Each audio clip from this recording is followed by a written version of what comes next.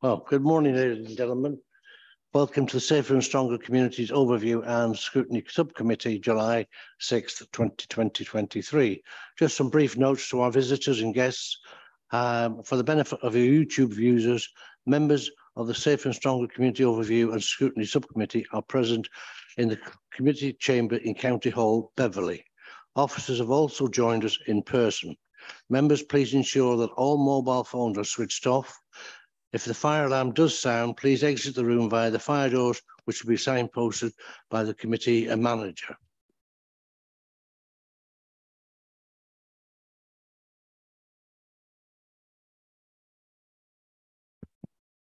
Okay, subject the declarations. Members are to declare any interest in the meeting. Have we got any members wanting to declare interest? Yes, Peter. Yeah, item 2. No, item 5, Chair, sorry.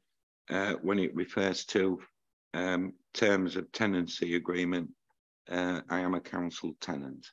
Thank you. Nobody else? Thank you. Move on to item 3. Oh, sorry, minutes to be approved for a correct record of the last meeting held on the 8th of June 2023. Can I have approval, please, and seconder? Thank you very much. All in favour?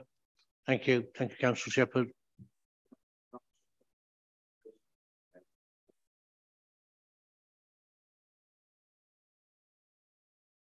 Must learn how to use microphones. There was an addition of the council's decant policy. Would it be possible to see a copy of that, because we didn't see that at the time? It wasn't on the minutes.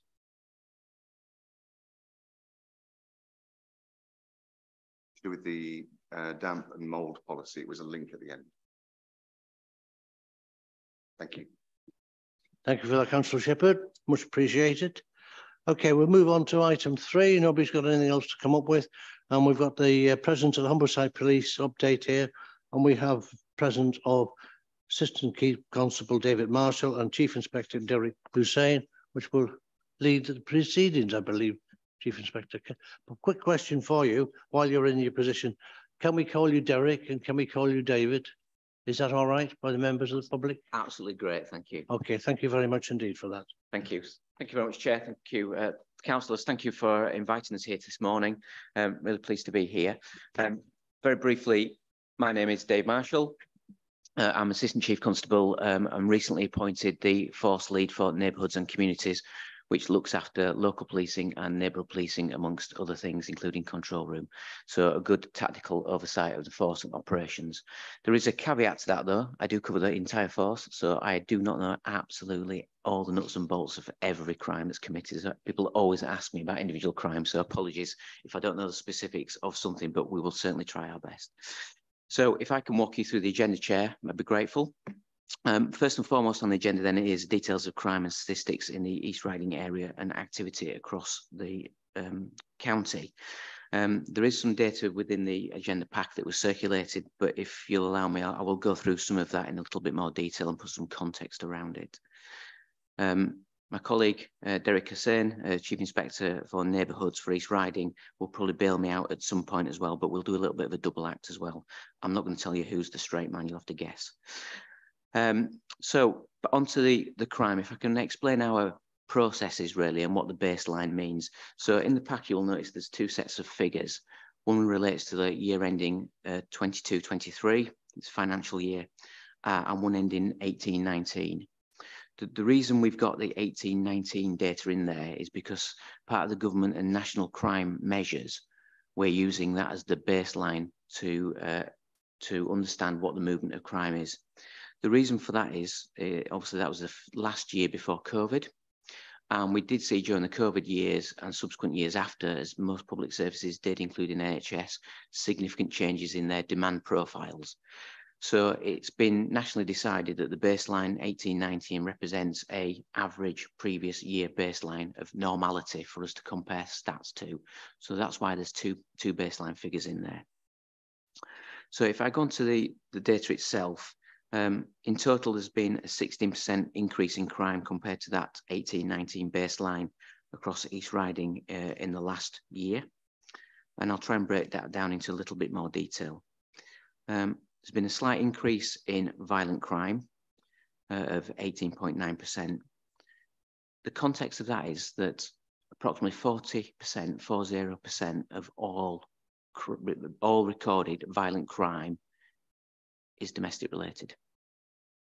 So that is offences that are going on behind closed doors, between partners, ex-partners. And that's quite a staggering statistic.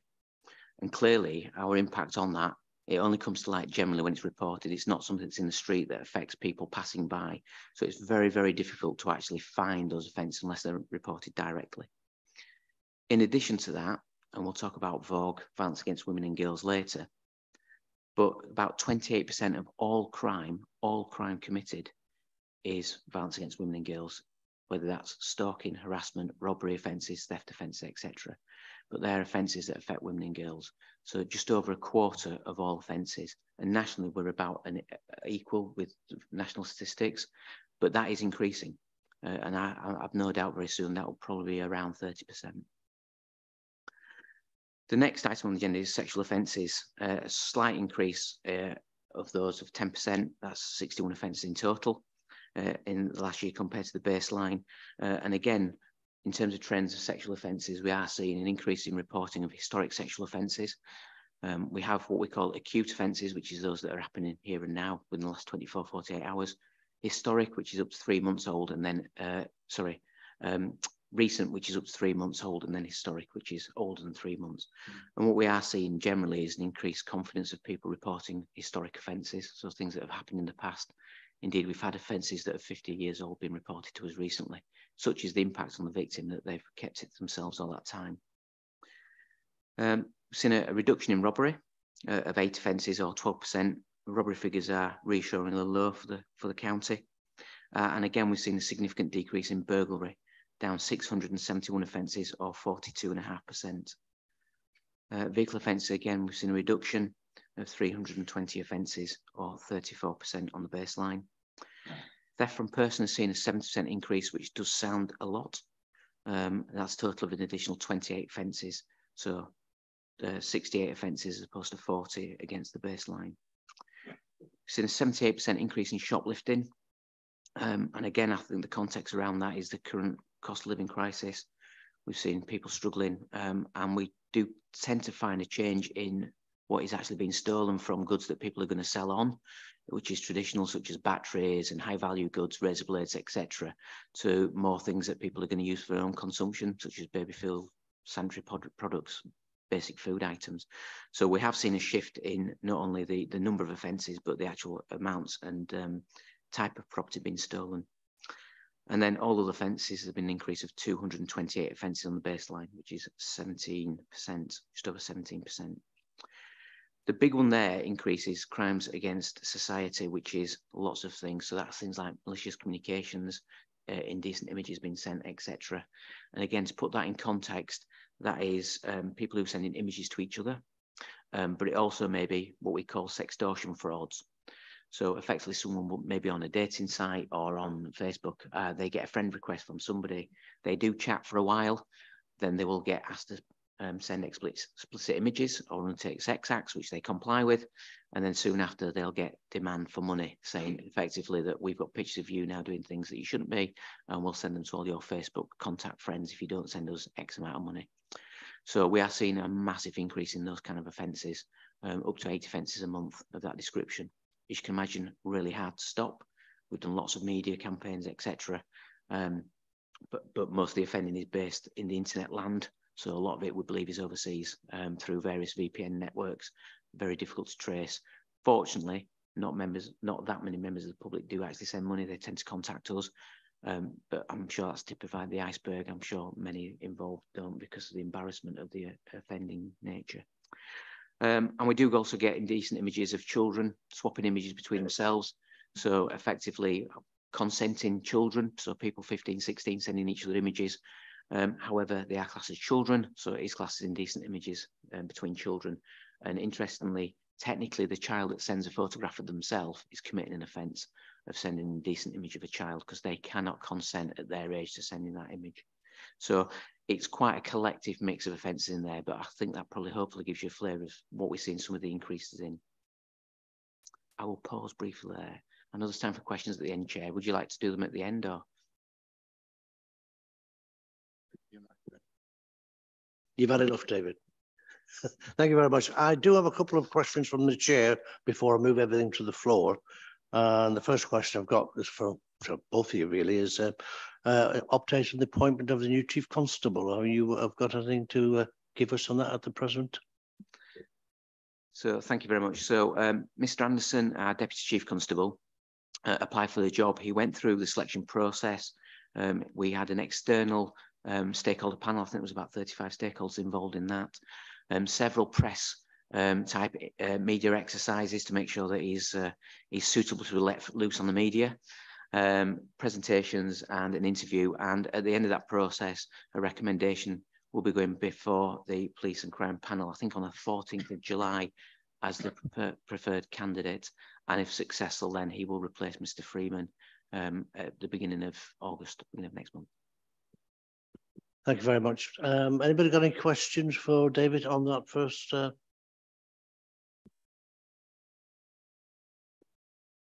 Yes, please, Barbara. Yes, David, I have two for you. This one is safeguarding domestic violence abuse. And you mentioned that, and you mentioned that that domestic violence is a huge part of violence statistics. So I read this report, which was allowing for We Protect. Have you heard of that? It's We Protect. It's an app, and it accelerates access to the civil legal assistance and protection for victims of domestic abuse. This was in our magazine, our East Riding magazine. And I read it and thought, well, that's interesting. It's been trialled down south of England to apparent success. And it's a frontline app for officers to allow them to have instant access to civil legal support and protection for those who need it most, and saves a lot of police time with waiting with the domestic victim, particularly in hospitals and things like that. That was my first question. Have you?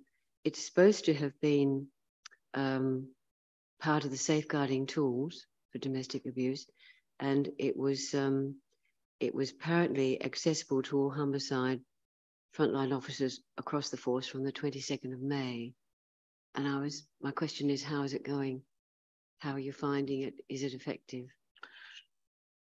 Thank you, Councillor. I'm not aware that we do subscribe to We Protect. There are a vast number of applications that are available from third-party suppliers that are pushed nationally.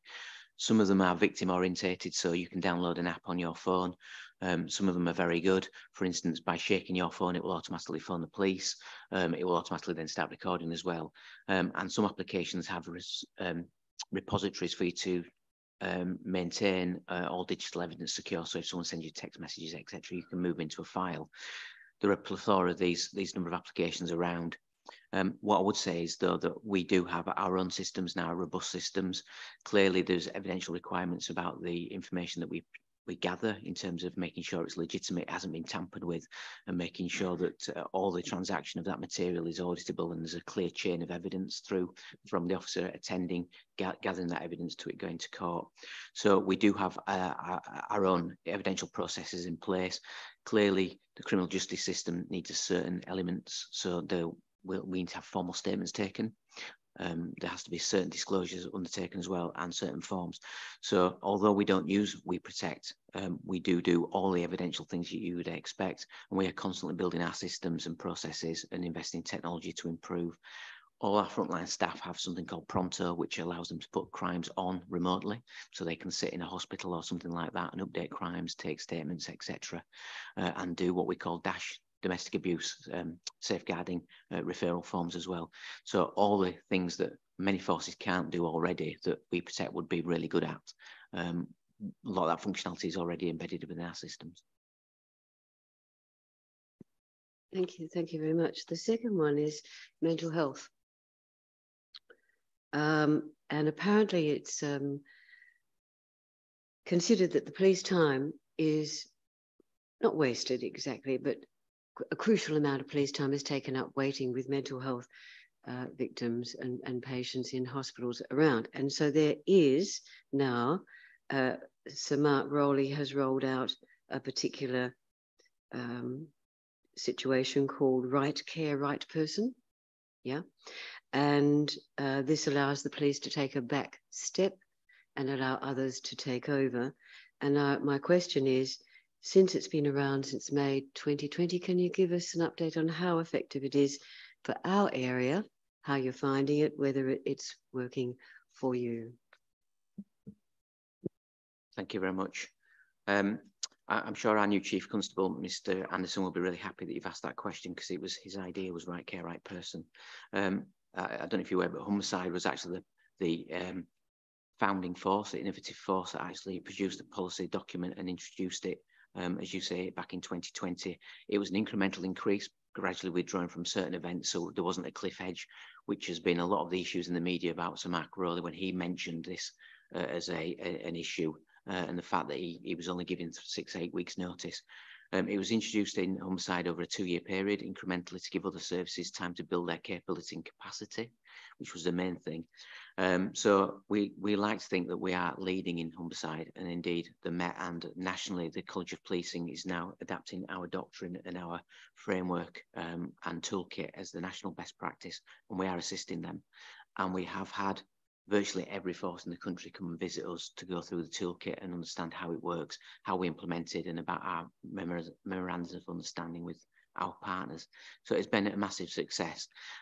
We think we save, because obviously mental health is lots and diverse. But our initial data shows that we save approximately 1,000 hours of office time a month. Now, if you think an officer works about 40 hours a month, so it's about 8.5 equivalent full-time officers a month that we're saving time. That does not mean, though, that we don't attend mental health incidents. We do attend mental health incidents if there's a risk to the public, if there's a risk to the individual. But the vast majority of things that we were attending previously was people in crisis, and no other service was turning up, if I'm being brutally honest. And we were filling a gap caused by other agencies because of their lack of capability and capacity. Now, people say, well, that's the right thing to do, and yes, it is. But unfortunately, my officers aren't trained in mental health. It's a specialist skill, a specialist set. And what we found is that often, I don't know if you've heard of trauma-informed practice, but by a police officer turning up and deal with someone stigmatizes the mental health that can make someone's condition worse. And if they ultimately become violent in front of police officers, there's a tendency for their own protection to be handcuffed. Not committing an offence, but they're handcuffed for their own safety. So again, it can have quite a traumatic impact on that individual and make their condition worse. So in the vast majority of instances, policing is not the right agency to actually deal with mental health. So again, our pioneering approach has reinforced that. But it's not just about mental health, is Right Care, Right Person. It incorporates a range of issues that we used to attend and deal with. So for instance, someone may phone, a hospital may phone and say, somebody who has arrived asking for treatment, we put a cannula in them to give them some drugs, and they've been here 8 hours and they said they're bored of waiting and they've now left. Can we report them missing, please?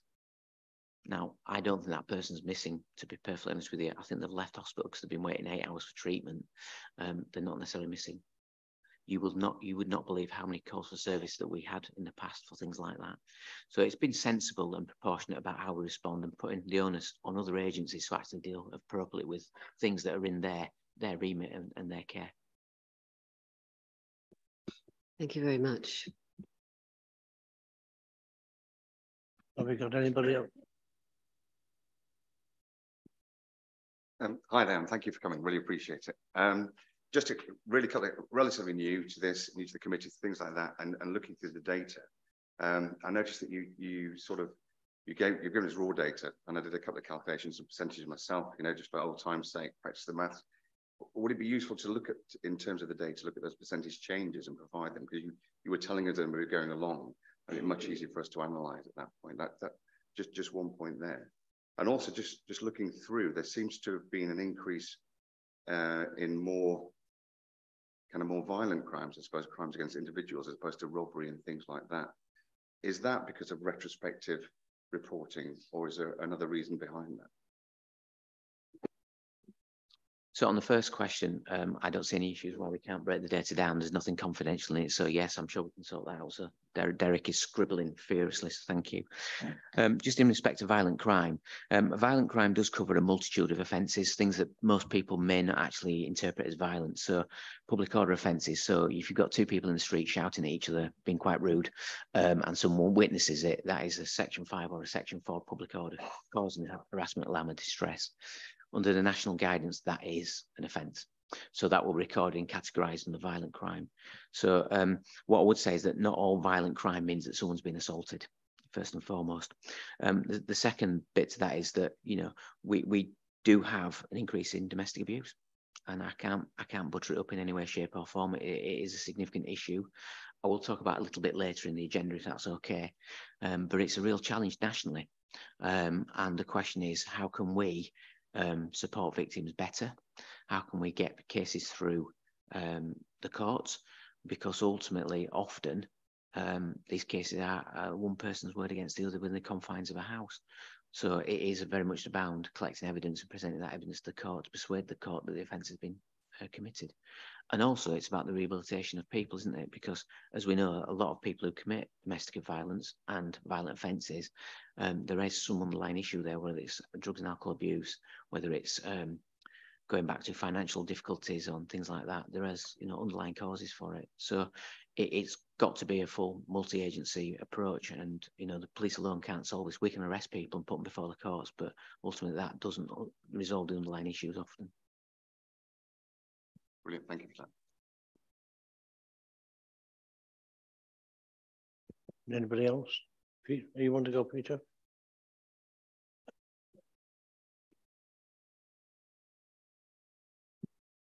Thank you very much. The next section I've been asked to report on is the performance of our control room, effectively. And this is in relation to our success or not at answering 999, and it's actually 101 calls. Please don't phone treble 1, that's the ambulance, on the document. So we get a substantial number of 999 calls, you can imagine, every day. We get between 500 and 700 calls a day coming in for 999, and a similar number on 101, which is our non-emergency number. So generally between 1,400 and 1,600 calls a day come through our control room for a multitude of things, as you can imagine. So on 999 promptly, obviously that's the emergency number. Our average speed of answer is 7 seconds. So I don't know if everyone's aware of the process of 999 calls coming in, but someone will phone BT, they'll request police, ambulance or fire service or Coast Guard. That is done through a central BT hub. There are a number of hubs around the country, and they will then transfer that call to the local force. So that call then comes to us. Once that call's presented to us, we've got then 10 seconds to answer that call. Now, it's not quite as it seems. What that 10 seconds means is that the BT operator will pass the call to us, and then they will wait until they're happy that there's a connection going between the caller and our operator. And when they're satisfied, they will class that as finalised and closed, and that's their handle time.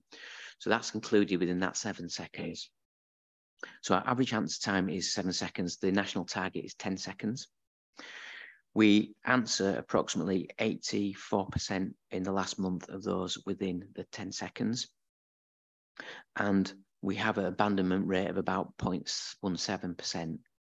So about 17 calls in every 1,000 are abandoned or disconnected before they come through to us. You may notice, if you've got the data over the last 12 months, a slight decline in performance over the last 3 months. We were really struggling to understand this, because we've seen a massive surge in 999 calls over the last 3 months, predominantly in the last 2 months. And it's a national phenomenon, and we were really struggling to understand why. And I think we found the answer. For those that have got an Android phone, which is powered, usually Samsung, Samsung update, or Android put an update out about 2 months ago, which means that if you press the side button on your phone 5 times, it will automatically phone 999. So nationally, we've had a phenomenal number of 999 calls, which are essentially probably pocket dials, people going about their business with this button being pressed. To put that into context, the busiest day previously nationally for 999 calls was 140,000 that had been received, and that was a New Year's Eve about 2 years ago. Over 4 days in the last month and a half, we recorded over 160,000 calls nationally. So you can see the additionality that this has caused us. Samsung identified this, and there's been a fix put out. You may have seen it on the national media, which resulted in a dramatic decrease.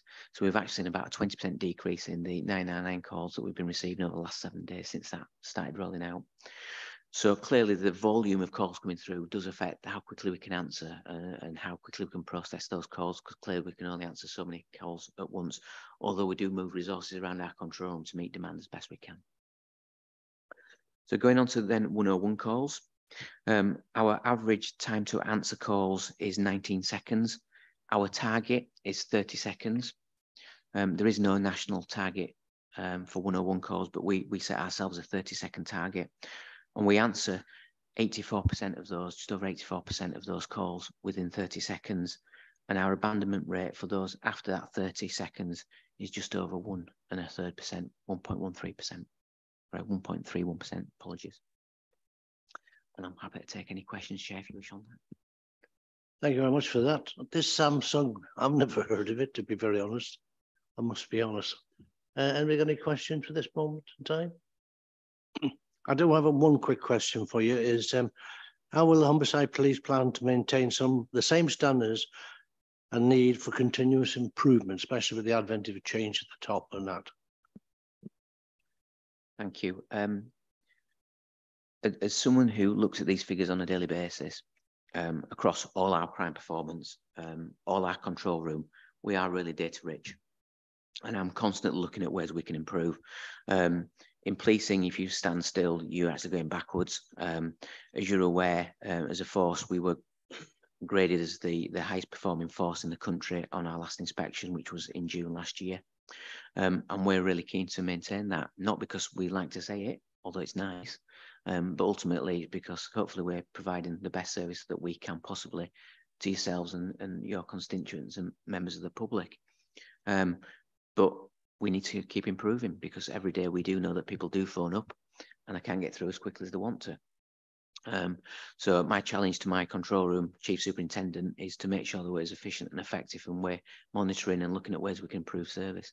I've been in charge of this portfolio now for 3 months, took over in March, having been previously the assistant chief constable heading specialist command. It's been really interesting, but already I'm identifying with the team around me that there's ways we can improve our call handling and the customer journey through the process. And we are instigating that. Some is technology, some is our own processes as well. But please, I just want to reiterate that everything that we do is geared around that victim journey and how can we make that better. Thank you. Anybody got another question? Can you move? Okay, over to you, David. Thank you. Thank you. So Derek may want to come in at some point on rural crime and prevention, because he heads the rural crime task force, so he's the expert on it. But we got a disproportionate amount of information here, and I'm conscious we're quite short for time, but really happy to discuss it with any individuals after or submit a further report. But as you're aware, rural crime, particularly in these riding, is a significant concern given the rural nature of the communities, and particularly the farming community. And we do understand that rural and wildlife crime is a concern. You will be aware that we've invested in a rural task force made up of a number of officers across the force, but predominantly a number of them based in the East Riding. And through Operation Uplift, which saw a number of new police officers come into the service, we are constantly investing more resources into rural crime. Indeed, I think we've had 3 new officers posting into that specific task force to improve our capacity and capability. Their priorities are around acquisitive crime. Forgive me, it's really often the police officer not being able to say acquisitive. Acquisitive crime, this includes things like GPS machinery. Most of you from the farm community will be aware that the amount of GPS and the cost of it on tractors and farm equipment is disproportionately expensive, many thousands of pounds. So that is a challenge for us nationally. Livestock thefts as well, particularly when we see fuel prices go up as well. Rural supplies of fuel and bunkered fuel on farms tends to be targeted as well as heating oil in locations. Equine crime as well, and criminal damage, particularly that instigated through things like hair coursing and poaching. We do see lots of damage of crops, which clearly has a disproportionate impact. And also heritage crime. We are fortunate that we don't have a significant issue with heritage crime. Prior to coming to Humberside 18 months ago, I policed in Norfolk. The most churches, I think, in any county in the country.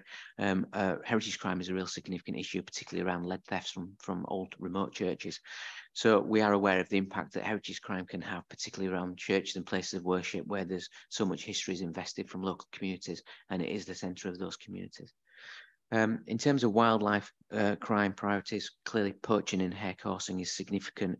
Not only do you get the trespass on people's land, but you get the damage and the impact as well to crops. But also the criminality that comes with it, because if people are hair coursing, they tend to steal things as well when they're on land and travel through the area with impunity. Birds of prey crime as well, poaching of eggs and killing of birds of prey, badger crime as well, and bat crime. So the full mix of everything from stealing tractors and GPS to bats, everything that our team covers. The staff are trained and experts in wildlife legislation, and we undertake a number of initiatives throughout the year on a rolling basis. Clearly, poaching and hair coursing is not a summer event because the crops are too high. It tends to be more in the autumn and winter. So they do follow effectively criminality through the seasons as well and focus on individual types of criminality as the year progresses. But in terms of acquisitive crime, a number of operations taking place throughout the year, including Operation Swift, which is roadside vehicle checkpoints, checking plant and machinery coming through as well to make sure it's owned legitimate in the right hands. We've also upskilled our control room staff to understand the importance of rural crime. And we also have what we call pop-up boxes. So if someone reports an offence that may not seem like a big issue, it might be quads driving down a country lane in the middle of the night. So it might not sound like a crime in action. We've got a technology pops up to say, actually, this is a local priority, it's a local issue, deploy some staff and make the rural task force aware. So we're trying to gain that intelligence and make our deployment smarter. Raising public awareness of crime as well in rural areas. There's a lot that can be done to secure rural premises and use of technology as well. So we are encouraging that. And I'll go on to some of the stuff that we're doing as well through some funding that we've received. And also involved in partnerships with Farmers Union, etc., National Farmers Union and other local groups as well. I've got lots of information that we can go through, but clearly we've got limited time. But again, myself and Derek are quite happy to talk to individuals after, or indeed give a synopsis of some of the work that's ongoing. Anybody got a question to ask? Go ahead, please.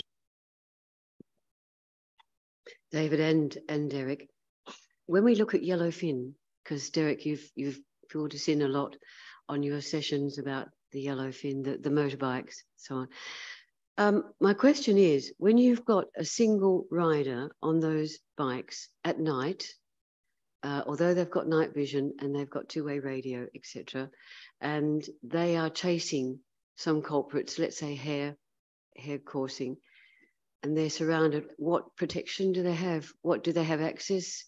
Is there to a vehicle that's nearby? Because they're pretty isolated on their own and pretty vulnerable, just one person on their motorbike in the wee hours of the morning up against a gang of poachers or hair coursers. Thank you. So Operation Yellowfin, for those that don't know, is our motorcycle response effectively to motorbike-enabled crime, particularly antisocial behaviour and stolen motorbikes. We have a number of bikes that we deploy with specialist riders who are trained to obviously ride those vehicles and bikes.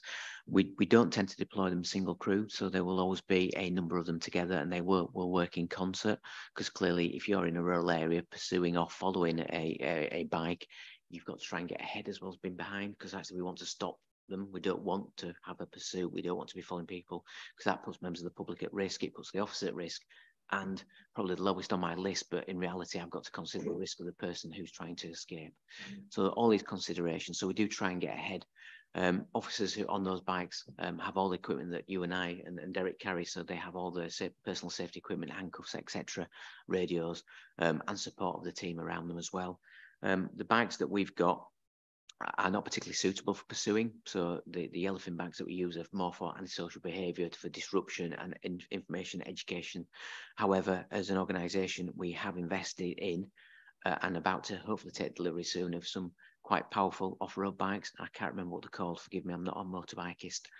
But they're hybrid bikes that can be used on the road and off-road, and that will give us a specific, what you would class as a pursuit capability.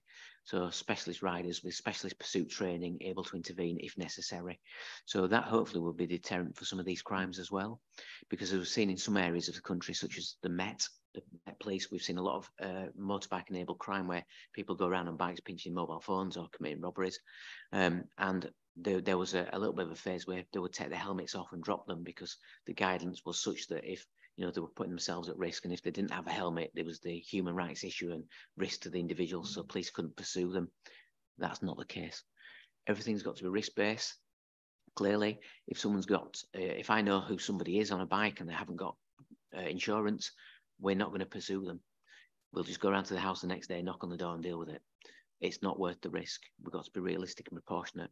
If someone's riding, they've just committed a robbery and they've got a knife on them or a gun, or they're threatening the public and they've got no helmet on, then clearly we are going to pursue them, because that's a different item. We've got to protect the public. But everything that we do has got to be a balance of risk to the public, the individual and the officers. So that's how. So people do think that we won't pursue people on bikes. We will, as long as the circumstances justify it, it's proportionate. Thank you, David. Has anybody got anything else to do with air coursing? I'll just throw a question to you then, please, for your next update. Hotspots and areas in East Riding related to antisocial behaviour, and how are we combating to preventing the youth in the antisocial behaviour pattern that's going on at the moment? I'll leave it that way.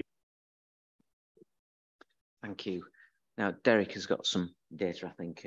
Actually, it may surprise you that antisocial behaviour has been on a glide path nationally and in Humberside to reduce. We do see a change in nature of antisocial behaviour, and I think it's really important that we set out the criteria of what antisocial behaviour is, because it is very subjective, and some communities are more tolerant of antisocial behaviour than others. And if I can give you a quick example, if I may. If I go into the supermarket and I see 6 or 7 people in their mid-60s stood talking to each other, there's not many people would think that's antisocial behaviour. If we flip that round and that's suddenly a group of 14-year-olds stood outside the supermarket having a chat, is that antisocial? Is it perceived as such? So I always have to put a caveat on, because I know from my own bitter experience, as I've got older, stuff seems to be more antisocial than it did when I was younger. So I think there's an element of perception of what antisocial behaviour actually is, and our tolerance of it as we get older, I should say. And some communities are more tolerant because of the expected levels. And I know in the report, and I did notice in the Hull Daily Mail's report about Beverley being worse for antisocial behaviour than Bramshome and things like that. If that's the perception, that's something that we need to deal with. But I suspect the tolerance level for antisocial behaviour probably in Bramshome is slightly different to Beverley. I may be wrong, but there's a context behind a lot of this data, and I think it's really unhelpful just to go on headline numbers. But as Derek and the team will allude to, there's lots of work ongoing. Clearly, a lot of the issues that stem from antisocial behaviour, often, especially young people, is lack of facilities. And that may not be an excuse, but it could be an explanation as to why we see people hanging around street corners, etc. So, again, we can deal with the symptoms of antisocial behaviour as a police service when they acquire, but it has got to be a partnership approach with yourselves, local authority, town councils, etc., to make sure that we do provide those facilities as best we can for those young people. Now, there are always going to be young people that decide that they don't want to be engaged and they want to be antisocial. So that let's not pretend that those don't exist, because they do, and we will deal with those. But there are a number of children, young people around that are just bored and will hang around. And if I look back to when I was young as well, idle hands sometimes can go off rails and we can break bottles and maybe do things that we wouldn't normally do as respectable young people because we're bored. So I think it's incumbent on us as a society to make sure that we're not just abandoning people, that we are supporting them and giving them options, such as, you know, youth clubs, sports facilities, etc., and parks, etc. And again, I do get quite often comments, and believe it or not, I will quote from Norfolk, so I won't breach confidentiality of anyone here, but I used to frequently, as the division commander for a lovely little town in North Norfolk, get calls about some antisocial children playing football in the park on an evening and how antisocial that was. Well, I'd actually quite enjoy children playing in parks and not sat on their Xbox in the bedroom. So there is a balance. But in terms of the question, hotspots, we are really keen to hear where there are challenges. Clearly, we've got powers if we need them, but actually often it's about education, going down, speaking to people, understanding what the challenges are. And if that doesn't work, then we can invoke powers and work as a partnership. But the vast majority of instances and the hotspots that we've got are reasonably low level, and early intervention is suffice to at least disrupt or change behaviour. Thanks, boss. Yeah, I guess it's just giving some reassurance as well around how I, as Chief Inspector for neighbourhood, track those processes. Every 2 months, I hold a meeting called SERP, Safe at East Riding Partnership, where Nigel and Matt and Jeff also on the panel here, just ensuring that we're doing everything we could in terms of partnership working, and reassuring you that I've got the oversight of those hotspots. You know, we talk about Grove Hill area, the Flemingate area, ensuring, you know, I've got some funding in terms of SERP, ensuring that our partners, if that is what they need in terms of funding, we provide that. Only last week, we released some funding for summer plan, that visibility. You know, what people are telling us is they want to see more uniform presence, they want to see more fire services in the area, the local authority, ASB officers, that joint working partnership bit. So that was released last week, and you'll see a little bit more in terms of that visibility bit. As the boss mentioned, the early intervention is really key for us. I think last year when I came looking into the issues in Fleming and Grove Hill, we talk about group of young people, and now I'm really confident that we tier approach those. What that means is we tier 1, 2, and 3.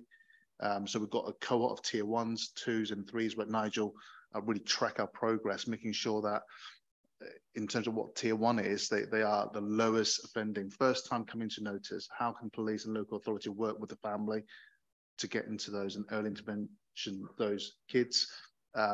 We've got a statistics. I think we've got 3 tier 3, which are the ones that are reoffending and going into criminality and coming to my area of enforcement. So we've got that tight grip on those figures. Just reassuring you that happens every 2 months, and the local team meets probably weekly, daily, having conversation about providing. I know Matt will probably give an update on huge amount of summer activities from local authority in terms of free martial art classes for girls, etc., which I'm sure the local authority will update. Thank you, Derek. Nigel, do you want to come in, please? Thank you, Chair. Just very briefly, I can assure members that we have an excellent working relationship with Humberside Police. Across the board as a council, we'll cover a little bit more about early intervention when we talk about the next agenda item. But, you know, just to reassure you, there are lots of mechanisms in place. We work very closely with Derek and other members of his team. So it's effective, it's embedded, and I'll provide you with some evidence of that coming up.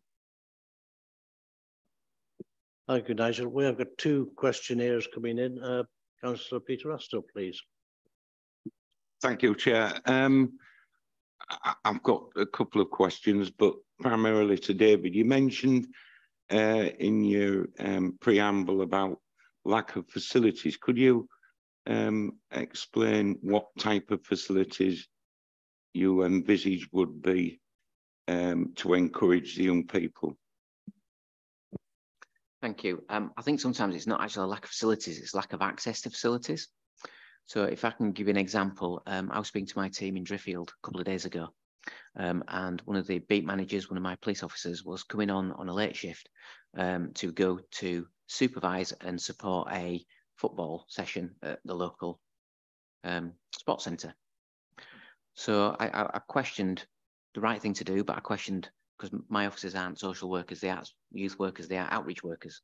So then I spoke to him and asked about the facilities, and a private charity is funding the cost at the local sports centre of the use of the outdoor pitch for the local kids to use. I beg the question, it's about access to facilities as well. And, you know, as a partnership, you know, are we comfortable that to deliver services in our area, that charities are providing that support in order to hire the local leisure centre for the kids to play? I don't know the answer. If that's the business economic model, then that must be it. So it's not often about the facilities, it's about access to them. And if that charity wasn't paying for that, then who would be? And if there weren't, then the access to facilities isn't there for the kids. Yeah, exactly, David. You bang on there in what you're saying. I represent the ward which you mentioned, Derek, Flemingate, Groville area. And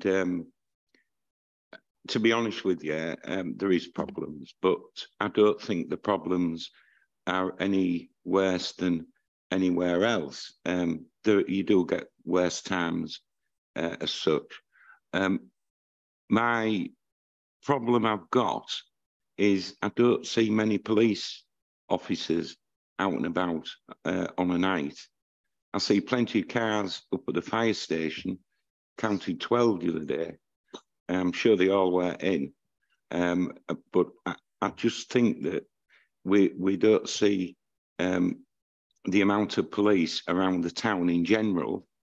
And yet I read a report last week that you've increased you've got 12 new bobbies, supported vehicles at Driffield. And I just think, you know, there is a problem there. And I'm talking about the wider picture here. I think also we've not mentioned Bridlington, and that is the largest populated area in the East Riding.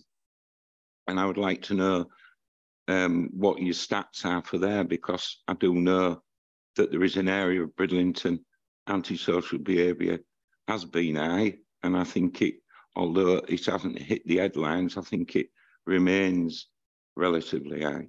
Thank you. Thank you. To the point of Driffield, we are investing, you a word of uplift, the national programme for recruitment of officers. We are putting additional officers up at Driffield. That'll be a 24/7 response base. So you might think, what's the benefit to me then, sat in Beverley? Well, the reality is that those officers will be covering the area of Driffield. And going to your point about Bridlington as well, the officers that currently cover Driffield migrate between there and Bridlington. So the extra capacity that we're building into Driffield will actually support policing in Beverley and in Bridlington, because the staff from here will not be drawn up towards Driffield to the outer villages, etc., that they currently cover. So we should see more resources actually as a result of that investment in Driffield, supporting more policing in Beverley and Bridlington. One more, Peter. Yeah, so coming back to your original about facilities, David, how do we get more funding for the East Riding area? Is there more funding via the PCC or central government, via yourself? How do we get more funding for the East Riding area? Thank you. I'm not an accountant. There are lots of different pots available money. You mentioned PCC, and there are nationally, the government do put schemes on occasionally where they can bring money in. But what I would say is that money tends to be time limited. This is about investment for the future, and it's about prioritisation. And, you know, facilities like the ones that I mentioned earlier being funded, actually that is that an investment, investor save now in terms of quality of life and life chances? All I would say is, you know, I have to make decisions about prioritisation of my resources every day. And some of them are quite tough. You know, as a collective, I think the council and other agencies and partners needs to do the same, and maybe those facilities just need to be a little bit higher on that priority. I'd like to interject there, Peter. Matthew Templeton would like to answer that question. Good morning. I will touch on the point of business and finance a bit more in our presentation shortly, but ACC David Marshall is right in regards that it needs sustainable investment and a more strategic thought applied to the issues that you've raised, and these keep on popping up time and time again. But it has been announced this week as part of Antisocial Behaviour Awareness Week that the government have released what they are terming the Million Hours Fund, which is funding for youth activities until 2025. So this grant pots from £300 to £10,000, and they are going to be awarded to voluntary sector community organisations, statutory bodies and schools to deliver interventions and programmes for young people over seasonal periods like summer, winter. Now, our two identified areas for the East Riding, because there has to be identified areas, are Minster and Woodmansey and Tranby. The reason they've been identified is due to the amount of service requests relating to young people in ASB in those areas. So we do start to see pots of money and funding like this popping up time and time again. But this is part of how we shape our partnership finance approach towards where our needs are. And you've rightly mentioned Bridlington South, which I'll come on to shortly, which is our greatest area of need. Thank you for that update, Matthew. I've got 3 more questionnaires coming in. I'd like to start with you, please, Gareth. No, Gareth, please. Thank you. Much of what's just been said is covered what I was actually going to say. But first of all, I'd like to thank Nigel, because Nigel came out to Poppington to discuss antisocial behaviour and to talk to the 3 new ward councillors there. And that connection is so important. And it's really good to hear that the partnerships are working so well. I suppose my question really relates to that funding element and a comment that you made earlier about capability and capacity of other agencies in supporting you in your work. The funding's obviously ring-fenced and time-bound, and we're making reference to the longevity of facilities so that young people have access to a football pitch, etc., etc. My question is, how can we support as a council, as councillors, in enabling that and bringing the agencies together more from your point of view? I wouldn't dare tell you how to work, but my suggestion, maybe, if you'll allow me, it is about actually understanding what prioritisation is, and I do understand that, you know, adult social care, all these things are really challenging, and you know the funding pot is small and often reducing. But my plea would be that actually this is about long-term investment, and you know it does have benefits. I can talk about trauma informed, we can talk about adverse childhood experiences and all this kind of thing, but actually giving kids from deprived backgrounds, and people do not, from the outside, do not see deprivation in East Riding because it's a beautiful county, isn't it? You know, so they don't often see the poverty in those rural areas, in those villages. But there are some kids out there, young people, that have got real challenges in terms of, you know, their outlook of their life chances. And actually, things like going and playing football with a group, seeing there's a wider world out there, can actually open their horizons and really change life chances. So it genuinely is an investment. And I know it's difficult, but my plea would be, please just have in the back of your mind when you're setting those budgets about the long-term sustainability and importance of those facilities. Thank you. I'd like to bring Angela in now, and then I've got 2 more questionnaires. We're running short of time, ladies and gentlemen. Thank you, Angela. Thank you, Chair. I just wanted to say that when we go on to the next agenda item, the Community Safety Partnership, I think we will draw out some of those issues around multi-agency working and funding that we've got, and maybe some of the opportunities for the future that Matthew's already started to mention. So I think we will cover that. Thank you. That's excellent, Angela. Thank you. Right, and Paul, over to you, sir. Beyond. It's just really to clarify something you said, which I felt was quite important, and some of it you've already answered. I do concede. You said Beverley was one of your hotspots. In your opinion, do you think if we had a dedicated facility to help young people, would that have a direct impact and reduce antisocial behaviour in the area? at this point, I'm going to bow out and ask my expert from Beverley. So when we talk about hotspots, I mean, every, like Pocklington you talk about, and Bridlington we spoke about earlier, every area have hotspots. And as the boss mentioned, we're so data rich, and the team are absolutely got clarity of where their hotspots are. I think when you talk about facilities, you know, I know Matt will talk about some of the funding we've got from the PCC already around the Cherry Tree project. It's been innovative for the kids, because actually a lot of the time we go back to the old school of they need youth clubs, and actually they don't want to go to these places. They want online gaming, they want facility like IT, etc. It's how do we get into those? Would it increase? Is that the question as well? Would it sort of make an impact on the hotspots? I don't think the kids are going away anywhere. We're going to actually gather them into these venues. Is that management of that? You know, we talk about twilight football earlier. You know, every Friday, I know at the leisure centre here, over 100 children go to the football session with our officers, and that creates a bit of demand as well. You know, ASB, perception, we talked about 100 kids going to one-stop shop, getting drinks afterwards. What does that look like? So I think, you know, when you increase the facility, it gathers people, it gathers young people together. But it's how do we role model that? How do we move that behaviour in terms of what we think about antisocial behaviour is to a role model in a community, actually going to one-stop shop, being a customer and not causing problems. Our staff's really investing in that. So hopefully that helps you, that question. I don't think it'll go away the hotspots. I think it'll actually increase that. People looking at children, 100 kids playing football at the leisure centre is a challenge, isn't it? But we're committed to do that, deliver that for the community.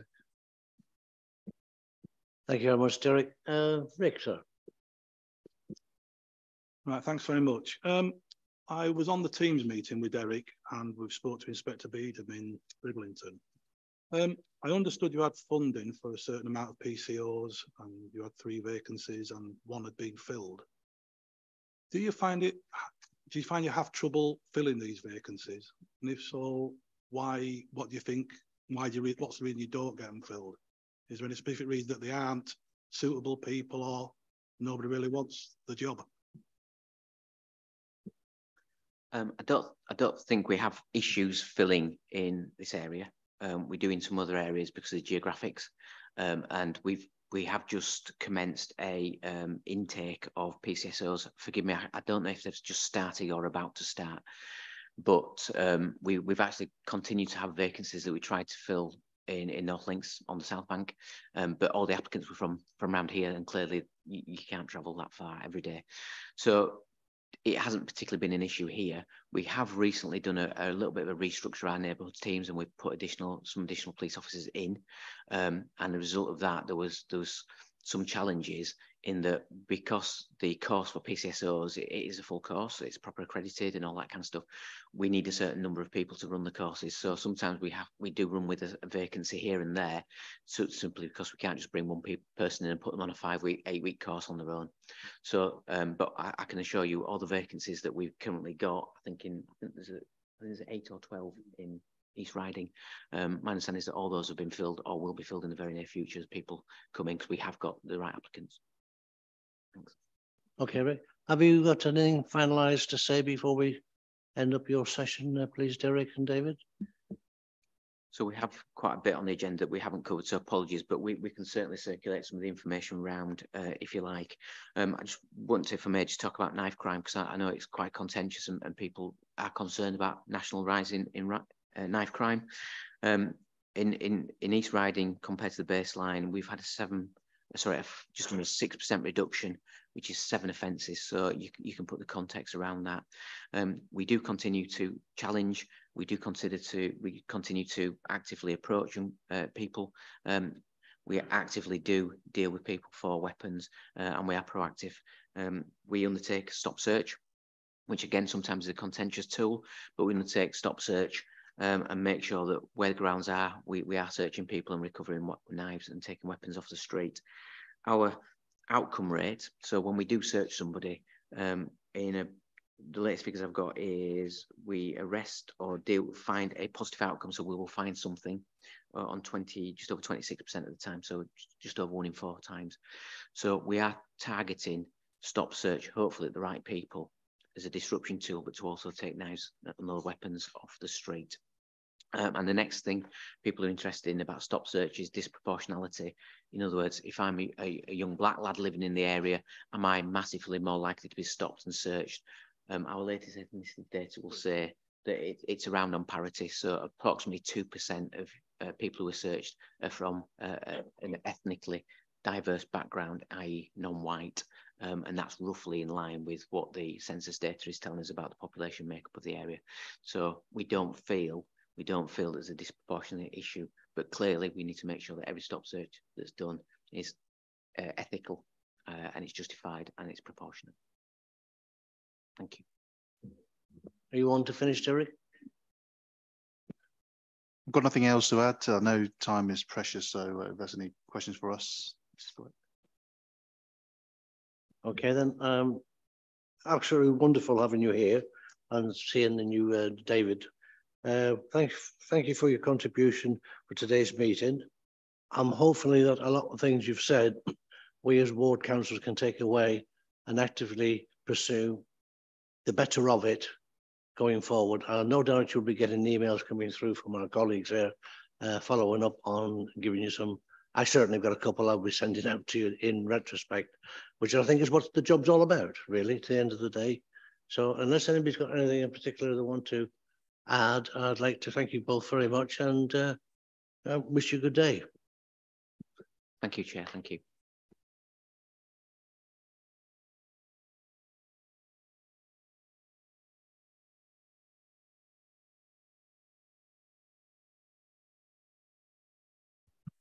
I think we'll have a little 5-minute recess. I think one or two people want to pop out and then we'll carry on, if that's all right. I think somebody wants to nobble one of the gentlemen there leaving.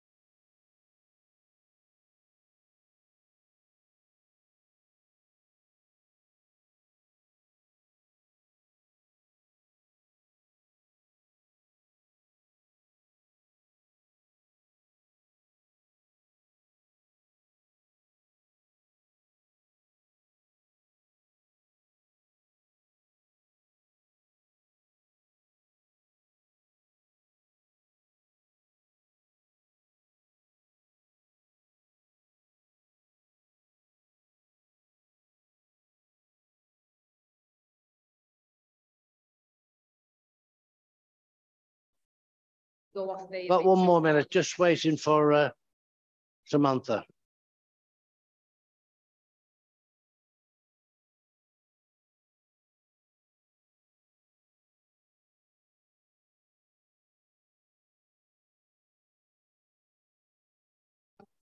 Okay, ladies and gentlemen, we'll continue now, if you don't mind. Thank you very much. Can I now ask for the next slaughterhouse lady to step up? Angela, over to you, dear. It's me first, Chair. Are we ready? Thank you, Chair. Morning, members. The report before you today that I have the pleasure to introduce is regarding the East Riding Community Safety Partnership, and we've actually touched on quite a few things in the previous item that I think will be covered under this in more detail.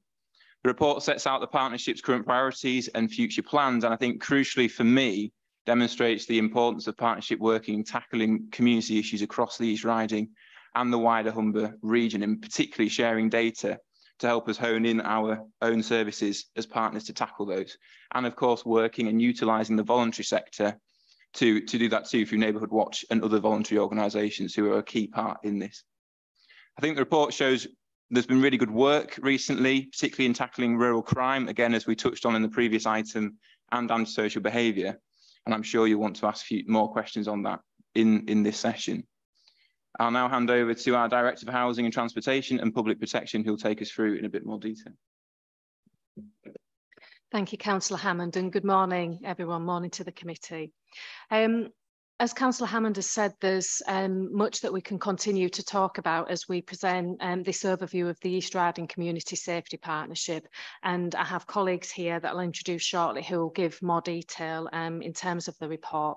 But I just wanted to highlight to committee members that the report today is very much an overview of the activity of the Community Safety Partnership, and there will be other items that we're bringing to this subcommittee later on in the year, particularly because it was highlighted by our police colleagues. There's a specific report on violence against women and girls scheduled for the September meeting.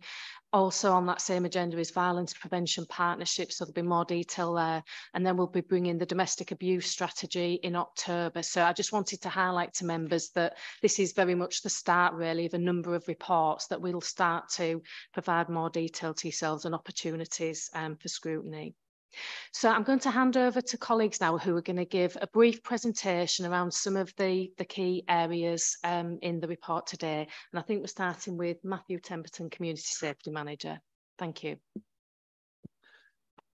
Thank you, Angela, and thank you, committee, for having me here today. So my role is the business manager for the East Riding Community Safety Partnership. So that includes overseeing the finance and business of the partnership, but also includes the steering of projects and of the partnership working. I've also had my colleagues here, Nigel Brignall today, who's the manager of the antisocial behaviour team, and David Barlow from the Safeguarding Adults Board, who's the development and implementation lead, who will talk about modern day slavery. We have got a presentation. Chair, are you happy for me to share that onto the screen? Yes, please. Okay, spare with me.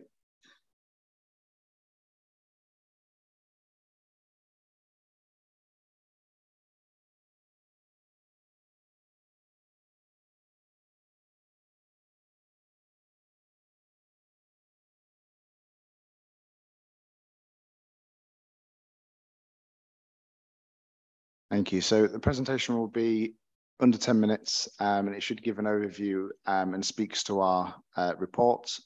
So each officer will have a few minutes each, and then if you're happy, Chair, we'll open for questions. Thank you very much.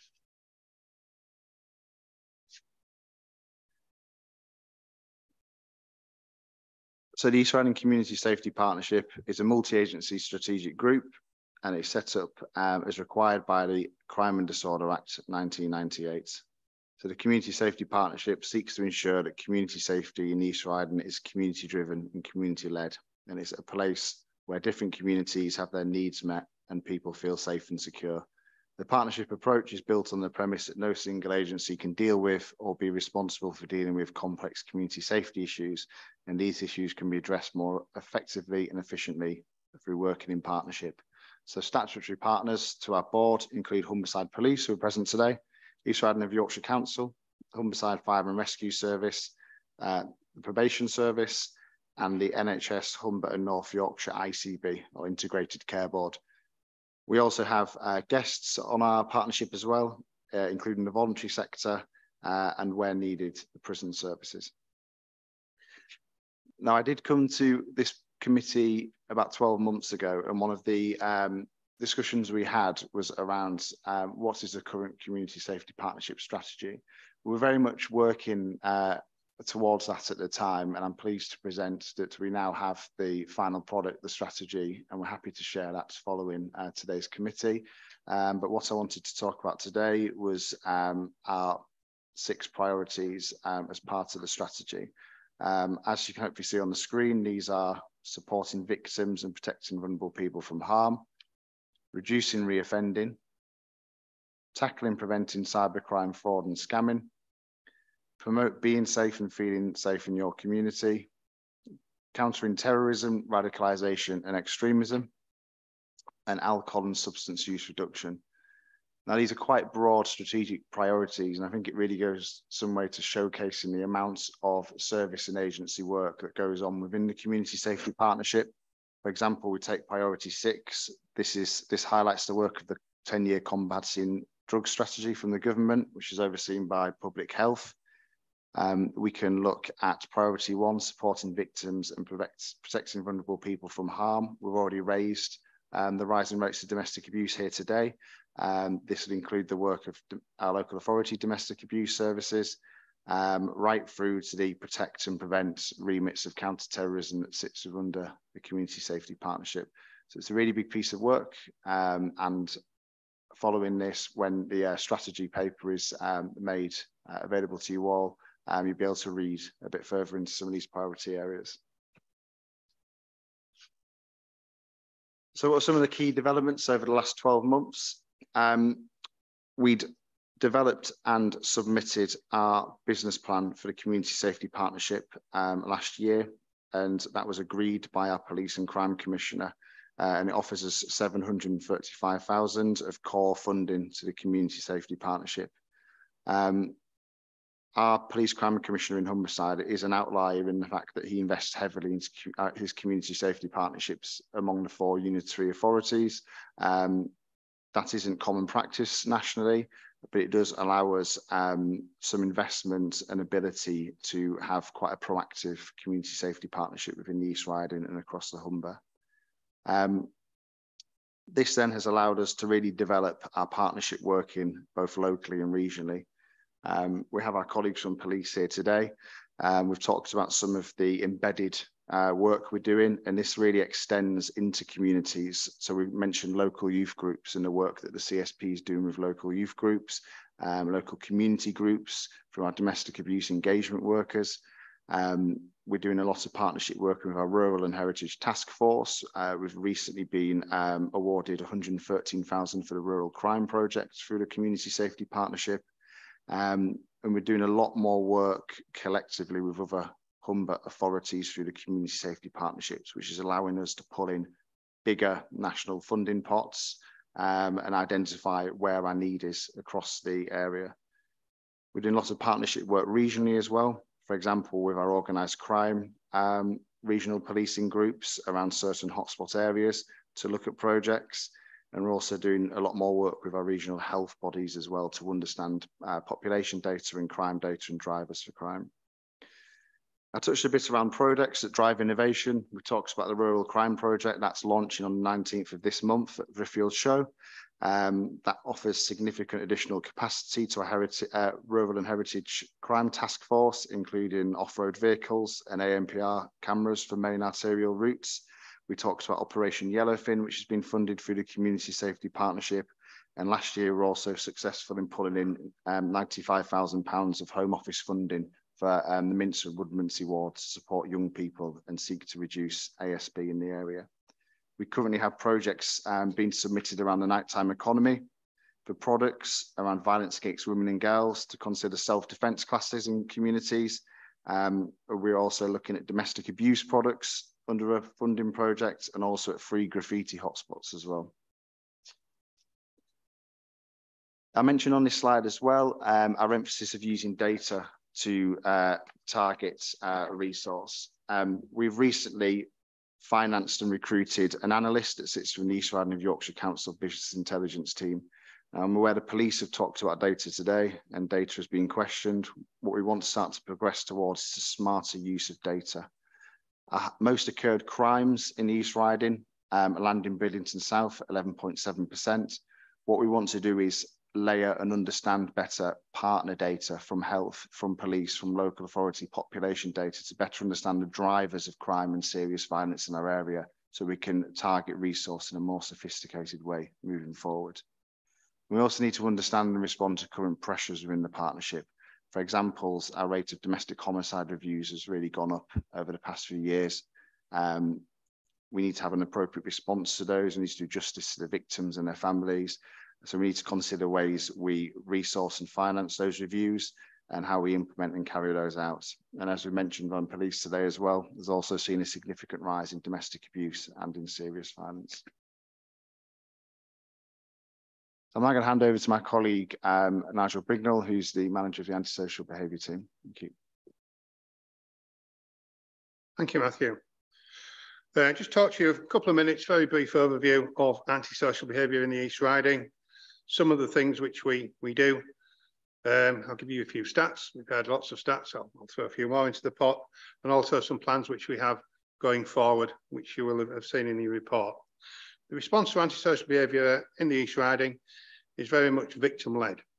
Some of you will recall the Pilkington case, the sad case a few years ago, and the government legislated following that, making a lot of tools and powers which are out there very much victim-focused. Within the East Riding, not just in our team, but within the police, within different council services, victims of antisocial behaviour are all risk assessed. Those most vulnerable in our community are identified, and dedicated support plans are put in place, multi-agency support plans, and there are lots of information sharing facilities there. But also, as well as victims, we have perpetrators. I think it's safe to say that it's a very, very small minority of people in the East Riding who are perpetrators of antisocial behaviour. We've heard about youths, young people, diversionary activities. It's very important to provide those. It's equally important, I would suggest, that targeted intervention is done with ringleaders, whether they are young people or whether they are adults. And there are a number of services within the council who will provide different intervention packages. We firmly believe in early intervention. Identify people early, and we have, as I've mentioned before, excellent working relationships with the police to identify those causing a nuisance in our community. And they feed into what we call the fairway process. I've got a slide in a couple of slides' time where I'll very briefly summarise some of the interventions we've used over the last 5 years. Few stats. These are the number of service requests which we've received in the ASB team over the last 5 years. The column at the left was an average number pretty much prior to COVID. We were averaging around about 600 service requests a year. It peaked during COVID, which is very, very interesting. I can't tell you why, but it did. And then, you know, looking at the data which you have there, and also current data in the current year, we are now averaging in the region of high 700s, 800 calls for service a year. I talked about the fairway process. We got the next slide? Yeah. Oh, it is, sorry. Right, so the fairway process has been in place since 2005 in the East Riding. It's a joint process which we use with colleagues from Humberside Police, and it's very much focused around early intervention. There are a number of tools and powers which we can use. However, early intervention, fairways, it's a warning letter. Once somebody's identified as causing antisocial behaviour, if they are aged between 10 and 18, we will write to their parent or guardian to say that their child has behaved antisocially. It also applies to adults. I've not broken this graph down by child and adults, but you will see The amount of people who receive that first intervention is high. It's lowered in recent years, come on to that. But the key thing is the number of people who require a further intervention, the orange bar, significantly less in every single year, which you can see there, and it's been significantly less in every year since 2005. It costs round about £5 to send a fareway letter out to warn somebody. If it's parent or guardian, it gives them the chance to do something without urges having to spend significant amounts of resource dealing with further issues, and it keeps them out of the criminal justice system as well. You will see that works, in my opinion. Other bars which you can see there, then we start getting into more legal tools. The key thing which I wanted to highlight here is early intervention works. We are not frightened to use legal tools and powers. We do use legal tools and powers where necessary, but they are targeted. Some of the things which we do, you've heard mention of rural crime from David earlier. Again, we have an excellent working relationship with the police rural crime team. We apply the fairway process to that for people who come from out of the East Riding, many people from North Yorkshire, further afield to her course. We use fairway letter. We will also use community protection notices, which is another legal tool which we have. We were the first authority in the country to use community protection notices in response to hair coursing. That's now been rolled out to many areas across the country and throughout the north of England. I know the rural crime team, and I've been involved too, are looking at a 9-force community protection notice. That's a legal way to keep people potentially, well, when they come to the East Riding, it puts some quite stringent requirements on them. We've issued around about 50 of those in relation to hair coursing. Only a handful have been breached. The most recent one, it was the highest level fine we had, just for basically somebody came into the East Riding. One of the requirements is when they come, the dog has to have a tag on it, and it has to have some identification mark that it's got to be microchipped to the owner. We prosecuted a breach, and the fine was well in excess of £1,000, which we publicised. Again, they work, partnership working. Neighbourhood Watch. Again, you will see reference in the report to Neighbourhood Watch. We have almost 400 active Neighbourhood Watch groups in the East Riding. We took that over when the former Homicide Association of Neighbourhood Watch groups ceased to exist. Again, it's developed. We've recently had an annual Neighbourhood Watch networking event, which some of you were present when we had a number of coordinators attended. It continues to grow. We are very keen now. We've got a good coverage across the East Riding. Going forward, we are looking at trying to make them more effective in crime prevention within their local communities. And that's our key focus for the coming year, and it will be for the year after. Graffiti, again, as a service, some of you will have reported to you, reports of graffiti. Again, we have a process in which, again, we will use community protection notices if necessary. We also engage with the contractor to get graffiti removed very, very quickly. We average about 140 reports a year, which come to us. We can take enforcement action. Key thing is to get the graffiti off quickly, following the broken windows theory. If we don't, it'll attract more and increase people's fear of crime. Last one I'll just very briefly mention, public spaces protection orders, PSPOs to use the acronym. There are 168 public spaces protection orders in the East Riding. Every single ward, every single parish has got its own order. They traditionally cover controlling the presence of dogs. They control the consumption of alcohol in certain areas, and they will also control public access, alligating. We don't use alligating too often, but certainly everyone's got some control of the presence of dogs. We also use them for public safety. And again, some orders in some parishes specifically designed to deal with public safety. I'll leave it at that, but I'll quite happily take obviously questions at the end. Thank you.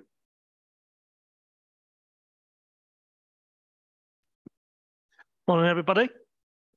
I'm Dave Barlow, so I work for the East Riding Safeguarding Adults Board, and I just want to spend a little bit of time this morning to talk about modern slavery and the modern slavery arrangements across the East Riding.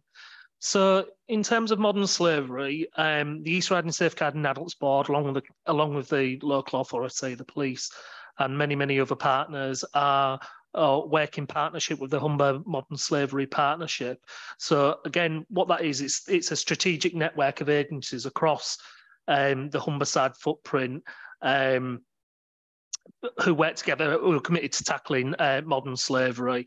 So it's basically about improving awareness and sort of like working together to make the East Riding a difficult place for modern slavery to exist. And also importantly, somewhere where people are supported in and out of the national referral mechanism, which is sort of like the national mechanism around modern slavery.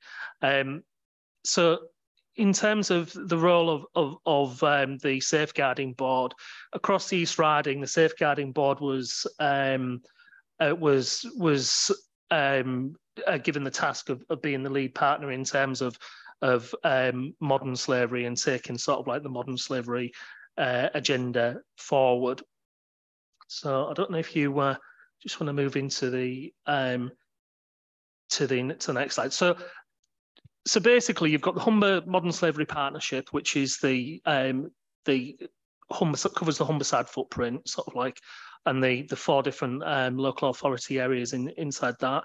They meet on a quarterly basis. Underneath that, you've got the East Riding Local Modern Slavery Partnership, and again, we work on or we meet on a quarterly basis as well. In terms of sort of like how big the issue is across the East Riding. So Humberside Police do provide us with figures around NRM referrals, modern slavery investigations, and intelligence submissions. So just to go through some very high level figures. Now, I do apologise, these are from April, but this is the most up-to-date information that we've got at the moment, because I believe the Humberside Police are looking at their dashboard at the moment and reviewing the way that it's being reported. So just in terms of active investigations, these investigations by the force which are live at the moment, there were 2 in April, which has remained the same as the number of live investigations in March. Over the last 12 months, there's been 48 modern slavery investigations, which was a slight increase on the sort of like previous 12 months where it was 38. So in terms of the Humberside Police footprint, the East Riding and sort of like modern slavery investigations over its footprint, the East Riding accounted for 15% of investigations over the last 12 months. And to give you an idea of sort of like how it is, we're roughly looking at 3 a month. Overall, there's an increasing trend in the East Riding over the period from January 2018. Okay, so in terms of national referral mechanisms, so basically, if somebody is a victim of modern slavery and accepts that they are a victim of modern slavery and gives their consent, they can be referred into the national referral mechanism, which is a support mechanism for to help them in terms of their situation in terms of modern slavery. So in terms of sort of like NRM submissions for the East Riding, there was 1 in April, which has gone down from on a decrease of 3 in March. In the last 12 months, in terms of total NRM submissions across the force footprint, 15% of them were in the East Riding. If you look at the year to date, and this is last year, submissions have decreased year on year by 15%. So in terms of modern slavery, so modern slavery covers a plethora of sort of like different types of modern slavery, which I could go into in sort of like in greater detail if needed. In terms of the East Riding though, so criminal exploitation for juveniles was the most prevalent type of exploitation of modern slavery. So what we're talking about there, so that can be things like people are coerced into county lines, for example. They are coerced into shoplifting. They are coerced into pickpocketing, those sort of crimes in terms of criminal exploitation. In terms of sort of like the most prominent exploitation amongst adults was forced labour. So this could be anything from forced labour in sort of like farms, for example. It could be linked to sort of things like debt bondage or car washes and farming, fisheries, those sort of things. I'll take questions at the end if that's okay, if anybody's got any questions on this. So in terms of intelligence then, so if one of your constituents wanted to report a suspected case of modern slavery, so what we would always say that if someone is in danger, then it would be ring 999 or 101 to make that submission. If it's more just to pass on intelligence of where you may think that there is a suspicion there around modern slavery, there's two things that they can do. They can either call the local authorities safeguarding adults team. So if you just go through the switchboard on 393939 and ask for the safeguarding adults team, they will then take the information and look at that and look at doing an intelligence submission. But people can also sort of like make a submission themselves. So if they go on the Homicide Police website, there is a sort of like a partnership information form, what we call a PIF form, which is where they can sort of like make a submission around suspected modern slavery. So in terms of where that leads us in terms of how many we're seeing at the moment, you can see that there was one in April, which is an increase, which is half by 50%, I suppose, which was 2 in May. Year to date, there were 15 submissions made, which year on year has decreased by 17%. You can see there that the submissions that are being submitted are primarily related to forced labour, which since 2017, but in 2021 there's been a downturn with only 3 submitted. Right. So if anybody's got any questions, I'm happy to answer those. If you want to go into sort of like the arrangements, or if you want to talk about some of the different types of modern slavery, I'm quite happy to answer any questions. Thank you very much for that, team. Very, very well put together. First question I've got is from Councillor Barbara Jeffries. Yes, David, on the slavery, modern slavery, as you were speaking, I was thinking there's an invisible population we have in our community, isn't there, that we don't normally see, but is normally found, if you look hard enough, in hospitality, isn't it? Restaurants and so on. And so I'm wondering, what are the pinpoints? What are the signs, do you think, that would raise our antennae that something's not quite right here, something's wrong in a situation where there is modern slavery in say a restaurant? What is it that we would be on the lookout?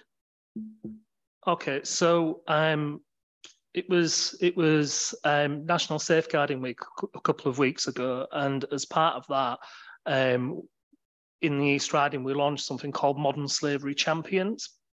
So what we're looking to achieve through the Modern Slavery Champion Programme is to raise awareness. So we talked earlier about sort of like trauma-informed practice. So if you like, we're sort of like applying that's a similar model to modern slavery, where people are moving from a position of being modern slavery aware to modern slavery informed. So what we've done is we've invited sort of like partners from organisations across the East Riding to become a modern slavery champion. So what that means is we deliver training to them around modern slavery, the different types, and what some of the signs are. So it could be just for example, if someone was subject to forced labour, you might, if a member of the public might met them, there might be very withdrawn, there might always be with somebody else, and if you're having a conversation with them, it would be the other person who would answer the questions for them. They might be dishevelled. They might, you're talking about looking at the floor. It would depend very much on the type of modern slavery. But like I said, what we're trying to do is improve that awareness for modern slavery champions, so that they can promote that in their organisations. And our presentation there's a separate presentation which we deliver around modern slavery champions, which does go into more detail in terms of some of the signs that you might see. So, I mean, again, it very much would depend on the type of modern slavery. But if you were looking at some sort of forced labour, then it might be that you would meet someone who was in a situation where, like I said, they're very withdrawn, they don't engage with people, they might have somebody else there who is controlling them, so who would answer questions for them. They could look dishevelled because, for example, if we use an example of somebody who has come to this country because they've been promised, say, employment, they might then find themselves in what we call sort of like debt bondage, which is whereas somebody has arranged sort of like a job for them, someone has arranged somewhere for them to live, but then what happens is the reality of the situation is they will come here, they will probably have some of their identification and bank details taken from them. They end up working, but the pay would go directly to that third party who's controlling them. And it might be that effectively they're not seeing any benefits of that employment because the money is going directly to that third party. One of the things that we're working on with the South Bank is we're working on sort of like a programme where we're trying to raise that awareness through a number of sort of like posters which are called Who Is. So, for example, this is to try and get people to think about, so it's like, who is washing your car, for example? Who is doing your nails? And even things like who is using your food bank, because if you've got a scenario where somebody's in that sort of like debt bondage and they're basically in a property, they're not receiving money, we have found cases where people are who are in subject to modern slavery, who are having to use food banks because they can't afford to feed themselves as part of that. I mean, I can talk on this point, and I'm more than happy to sort of like, we do have a sort of like spot the signs poster, so I'm more than happy to distribute that with the minutes of this.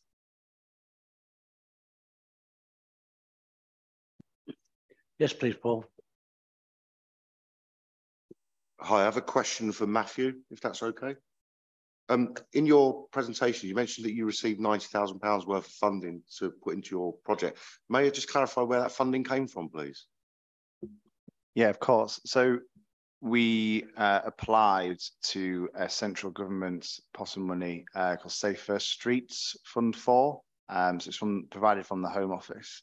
Safer Streets is just on the verge of releasing their 5th round of funding. So each round will target slightly different themes. Some might be ASB, some might be violence against women and girls, residents feeling safe in the community.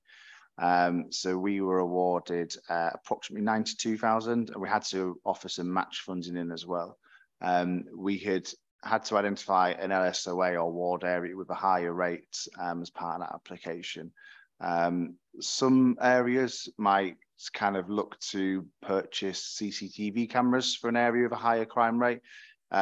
We have looked at a bit of an experimental bid where we're using a partnership work in an area to see how we can support youth provision and organisations within an area, but also try and improve or consult with the public and then improve feelings of safety. So that's where the money came from originally.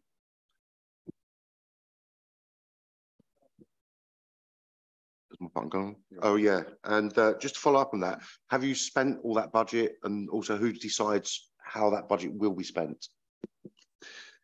No, so the money is split over 2 periods. One has passed, which was 22-23. The second period is currently live. So the Home Office funded period finishes at the end of September, but there's a continuation of match funding from partners in the Community Safety Partnership. We have like a project group and a governance body, which is Beverley Joint Youth Partnership for that. So we would come collectively together to look at how we'd put that spend into place. It's also overseen by the Police Crime Commissioner's Office as well, who's the governing body. Okay, thank you. Gareth, please. First of all, thank you for your presentations, really appreciate them. Really, it's following on from that, because obviously we've heard about the importance of really intervention and long-term investment to allow young people to avoid crime in the future. And it's really understanding where that 95,000 is going, because obviously we've got 113,000 going into rural crime, and 95,000 is relatively short-term. I know it's linked to bids and things like that. Is there any way that we can sort of look at how we are as a council supporting the need for long-term investment? I know it's difficult with Home Office funding, because of the nature of the bidding process, but really it's sort of joining up our conversations really, and that's from a critical friend point of view and simplistic person like myself, it's understanding how that works.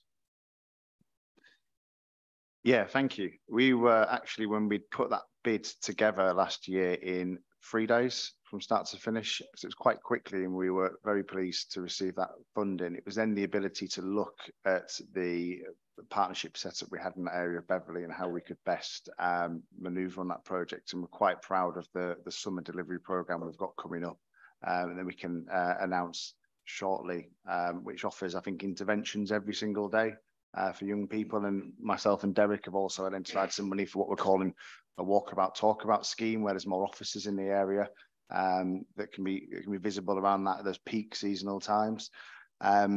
What we're trying to do with this project in Beverley is still fairly short term, and the funding, as you mentioned, is short term as well, which with central government funding is always a bit of an issue and can sometimes prohibit local authorities and areas from bidding into. But we would like to create a bit of a profile and evidence basis to say, actually, this has worked, this hasn't worked, this is what we need to learn from, and put it into the wider system. You mentioned around the short-termism and then the longer-term investment. As our colleagues in police mentioned earlier, it's around what elected members can do to support this discussion at those levels. What we're going to think of strategically through our community safety partnership and youth boards and other children's and public protection ASB services, police teams, to say, actually, this pops up every now and again. And my first job in the council was running Old Gall Youth Club 4 nights a week 10 years ago. We then closed down all youth clubs within the East Riding, and 10 years later, we're having issues popping back up. As Derek mentioned, our formal youth provisions, physical youth provisions, the way forward. Actually, young people don't always attend them anymore. We need to think a bit more out of the box. So we need to look at stuff like esports. We need to look at estates like Beverley Leisure Centre for this project, for example. Their manager there has offered spaces and use of facilities because it's quite community minded. It's that partnership driven approach to solutions. So the project we've got going in Beverley has its challenging elements, but it is to offer us a look at what we can do when we bring groups together and talk and work and try and use funding in a smarter way. That's brilliant. Thanks very much indeed. In terms of, I know we've got later on the agenda a plan to look at issues over a period of time. Would it be worth us actually looking at that and seeing how that pans out and look at the use of funding? I don't know if it's already there, because then we can start to identify what works and what doesn't work and see if we can support you even more. Yes, I think I would, as a community safety partnership, we would like to contribute to any of those discussions. I've been in my post for just over a year now. It's something I've really wanted to push on around young people because it has that clear link to antisocial behaviour and also a precursor to serious violence as well. So we're talking later in the year about the violence prevention partnership. It's actually the lead in some of the more serious violence we see in communities as well. So yeah, we're definitely welcome that. Thank you. Thank you. Can you, Mick, you want to answer a question? Yeah, it's about the Fairway process. If you look at the graph, the Fairway 1 interventions has been falling for the last 3 years, but the Fairway 2 has actually gone up, only slightly, but gone up. Can you say the reason for that? Is it an anomaly or is there a specific reason for that, or a certain kind of antisocial behaviour? Yes, thank you. As you say, the number of Fairway first intervention letters has reduced. I recently, well, in fact, this morning, finished a training programme with officers from the patrol team within Beverley and wider within Humberside Police to encourage further take-up. And I know working with colleagues from the police, Chief Inspector Glansfield and others, we are looking to increase the number of referrals which come into us. The number of Fairway 2s, I think it reflects a couple of targeted groups of individuals who have caused a problem over the past couple of years, and they are repeats. And again, I think when you look at Fairway 2, some of those have moved on to other interventions too, and some of them are actually receiving support from our youth justice services at the moment. There has been a particular cohort, but I mentioned the targeted interventions, and that's where we're looking at with those. They have got to that, and we have mechanisms in place to identify them and then put that intervention in. Okay, I'll just come on to Angela before I bring you in, Peter, okay? Thank you, Chair. And it was just to pick up on the earlier conversation around sort of youth provision. And I think one thing that we've just got to be really mindful of, and we are with our work with the voluntary sector, is making sure that we're speaking to young people and children about what are the activities that they want to see. And I think it's the comment the police made earlier, it might not be a physical, youth club as we might have had years ago. It's what's appropriate. So there is a lot of work that we do with our voluntary sector partners to hear from children and young people about what it is that they would want to see. So I just wanted to, in terms of when we look at how we allocate funding, that's a really important element for us. Thank you.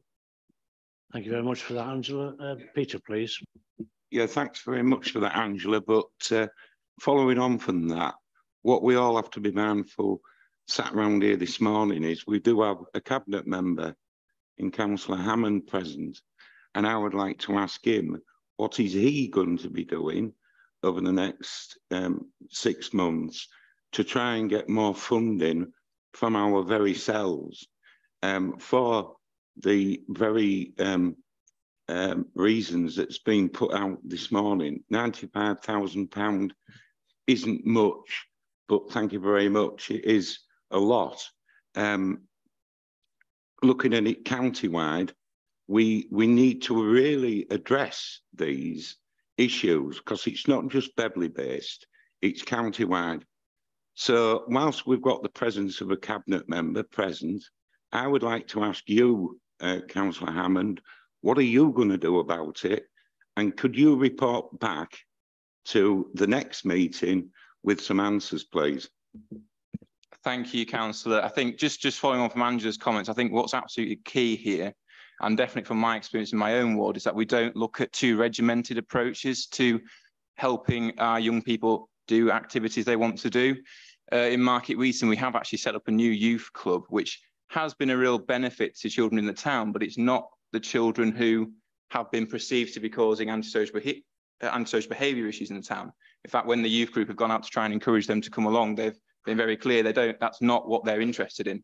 So I think we need a real balanced and flexible approach to this, and actually working with Humberside Police in Market Wheaton, some good innovative schemes have been thought up to help get those young people involved in something productive, such as the PCSO wanted to do a scheme with bikes, mechanicals, get them trained up with skills and stuff, which I think is a real positive thing. So we need to be quite innovative in our schemes. Talking of funding, actually, in my first director's briefing with Andrew, I think one of the first things I said is I want to always know, as a cabinet member, how I can help the teams under my portfolio get more money both from central government and through our own budget process, which of course all members can feed into. And I would be absolutely delighted, and I will be pushing as the portfolio holder for public protection and communities for more funding for the teams under me as part of our budget process. Obviously, it's up to all of us to decide that when it comes to budget setting. But absolutely, it's top priority for me is to get more money in the services that are under my portfolio to help deliver an improvement for our residents. Thank you very much for that, Councillor Hammond. Yes, Peter. Yeah, thank you, Councillor Hammond, for that, and I will keep you to that. And before the end of the year, I'm looking forward to more funding streams and a nice Christmas present from you. Anybody else got any more questions for Angela? Have you finished on your side, Angela? Sorry, Paul. No problem. I think just following up on the question, it was asking for a report back on what's actually happening, not just the funding.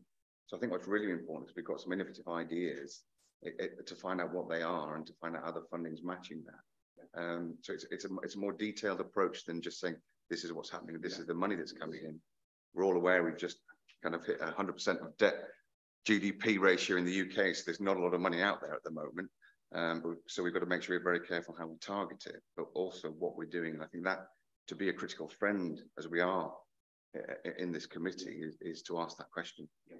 Yeah, no, absolutely. And this is just my personal opinion, but I do think in this country particularly, we have a habit of just throwing money at issues and actually not looking in detail at how we can spend that money most effectively. So I'm sure between us all, we can get regular briefing notes to the committee about projects going on. Obviously, you've already got your work programme for this year in place, but through briefing notes, I'm sure we can look at doing that. That's great, thank you. Everybody happy with that, Angela? You finished with your... Thank you very much. Well, possible recommendations I'm going to make is that I have to thank Angela, Matthew, David and Nigel for your updates. Very, very impressive. Going forward, I like it a lot. The latest community safety partnership strategy to be made available to the members of the Safety and Stronger OSC Scrutiny Committee. And the last but not least is we have a brief update on the community safety partnership and a strategy to be added to the Safety and Stronger Communities work programme for 24-25, which I think will come through naturally anyway in that respect. Has anybody got any last minute? No? Fine. Thank you very much indeed for that brief, and look forward to the next one, Community Safety Partnership. And I think we are going for an official 10-minute break. Oh, 5 minutes, 5 minutes. Get a fresh cup of tea.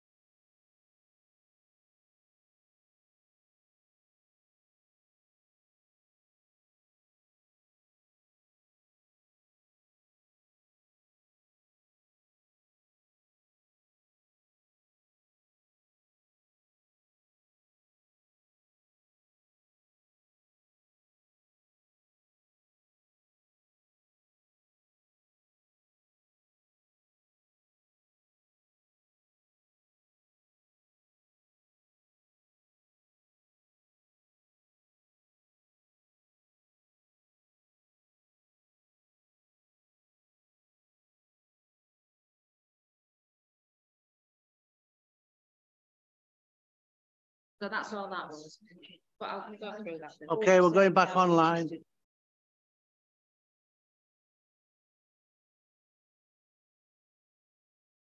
I'll just let me check me what to call it off, and then we'll be ready. Paul saying how interesting he.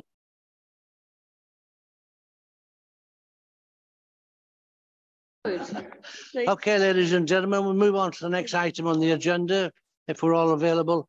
Can I remind councillors that after this particular session, stay behind, please, because Liz here has some work for us to do. So thank you very much indeed. We're under instruction, right? Okay. I would like to now to bring into point of view on the review of terms and tenancy agreements for council dwellings. And is that over to you, Angela? Thank you, Chair. It's me again to introduce. It's not actually my portfolio, so I'm subbing in Councillor McMaster's absence. He's lucky him, he's in South Africa currently, which I'm very, very jealous of. I think generally, Chair, that the report's pretty straightforward and black and white, so I'm going to hand straight over to the officers ready for questions, I think. Chair and committee, just by way of very brief introduction, we are going to say a few words, but as Councillor Hammond says, hopefully it is straightforward and we can focus mostly on any questions that you've got. I want to say that this report is with the committee today en route to Cabinet, where we would look to seek Cabinet's approval, and then we're required to undertake some statutory consultation and notification with our tenants before the new tenancy agreement would come into place. But what we were proposing to do is just give a really brief overview. When the scope was set for this item, there were 2 or 3 areas that the subcommittee asked that we did provide some information on, so we'll cover that. And just to say, we've got our colleague Wendy Berry from the Revenues and Benefits team also with us, so that hopefully between us we'll be able to respond to any questions that you've got. So I'll hand over to Jeff Mann to just give that brief overview. Thank you. Thank you, Angela. Thank you, Chair. Thank you, members. I'm pleased to bring this report to the committee. As Councillor Hammond and Angela have mentioned, hopefully you had a chance to read the report, so I won't go into it in too much detail. Just to say that it was last reviewed in 2007, so that's a good long while ago, so it's right to review it. And I think that just to put it in context in terms of, obviously, the tragic Grenfell fire.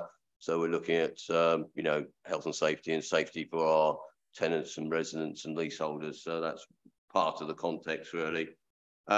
We have done widespread consultation with all secure tenants of East Riding Council and the Housing Review Panel as well, which is made up of tenants. And we've also, in conjunction with the Council of Legal Services, we've reviewed all tenants' comments and either accepted those or not. And we put our comments into 2.3 of all the comments made by tenants. So we put some commentary about, you know, some were just general comments, some were not in relation to the tenancy agreement. Because I'm sure members will understand, if we go out for consultation, sometimes we'll get feedback that's not specifically about the tenancy agreement, but about other issues. But we are picking up all those other issues as well. Some of them about communication, as you can see. As the report indicates in 1.3, we've done a widespread consultation with customers. I think that if you can see in 1.4, you know, in relation to our tenancies, we've got 11,400 approximately tenancies. We only had 296 returns from tenants. I think in all honesty, we weren't expecting a number because it's in some ways quite a dry subject. You know, if people are satisfied with the tenancy agreement, it's quite a technical document, but very important document.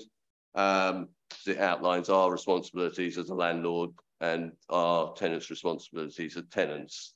As I mentioned, you know, feedback from consultation, we've been through all this feedback, we've talked to our legal colleagues as well, and we think we've got a robust revised tenancy agreement fit for 2023 and onwards, because I think it's important that we future-proof it as well. In terms of the scope that was set, you know, a few months ago from the committee, talking in relation to sort of 2.4 to 2.8. There was a conversation in the scope in terms of antisocial behaviour, and the committee wanted to make sure that what we had in our tenancy agreement fitted with how we can manage antisocial behaviour, and it fits into the previous agenda items. And I think that from a housing perspective and from a legal perspective, we think that we've got sufficient clauses in the tenancy agreement to manage those antisocial behaviours and support victims, as well as managing and responding to perpetrators as well. And also there was another one about the obligations and responsibilities of tenants as well. The committee wants to make sure that that was clear within the tenancy agreement as well. I think in terms of, as I said before, I think we think will equip the council going forward. And I think it is about ensuring that we provide an effective housing management and maintenance service. So I think that, we want obviously to have any questions from the committee now. And Appendix 1 shows the changes in red that we're proposing. And as Angela said, subject to feedback from this committee, it will be going through to Cabinet for sign off. Thank you very much, Chair. Thank you very much, Jeff. I must admit, I've read this about 3 times, right at the beginning when I first came on the job, because I'm dealing with tenants quite a bit. I've only got 2 points to pick up. I'm not very good at reading English literature, but 310 water rates. I think the letter there has got should be a 2, just because I saw it, and it's not very much my tendency to argue.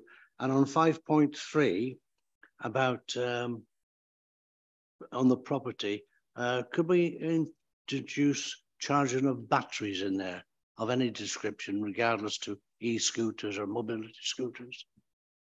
We've got inflammatories and things like that. If that's feasible, please.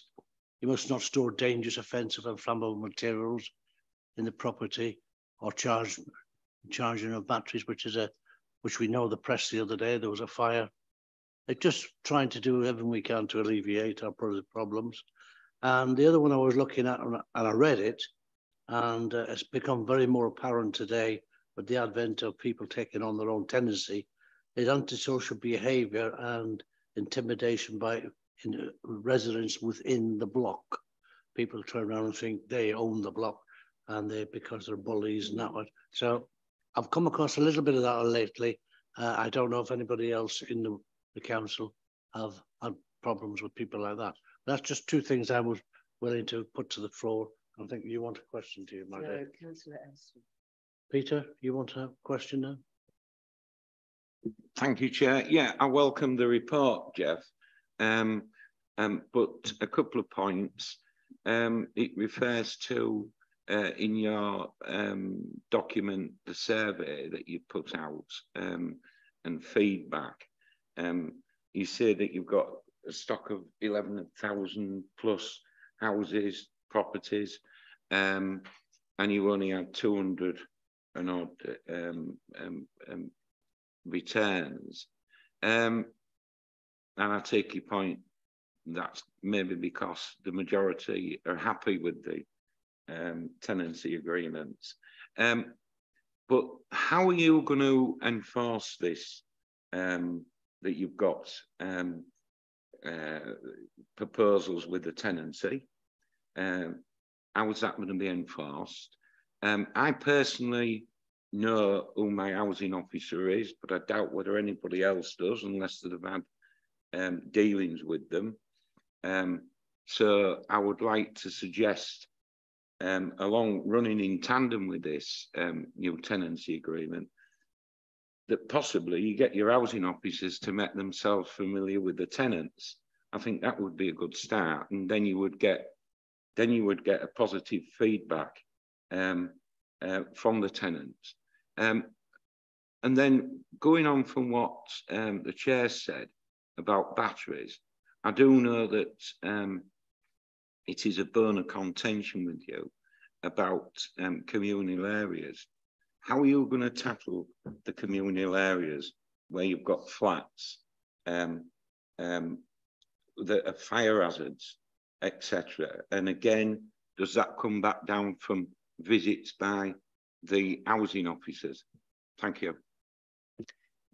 Chair, if I can pick up those questions initially and then hand over to Jeff. But Councillor Astle, I think your point around the housing officers really understanding their patches, their community, and working with the residents and the tenants is really important. It's something that I've been really sort of stressing since I've been in post. I've been in post about 8 months now.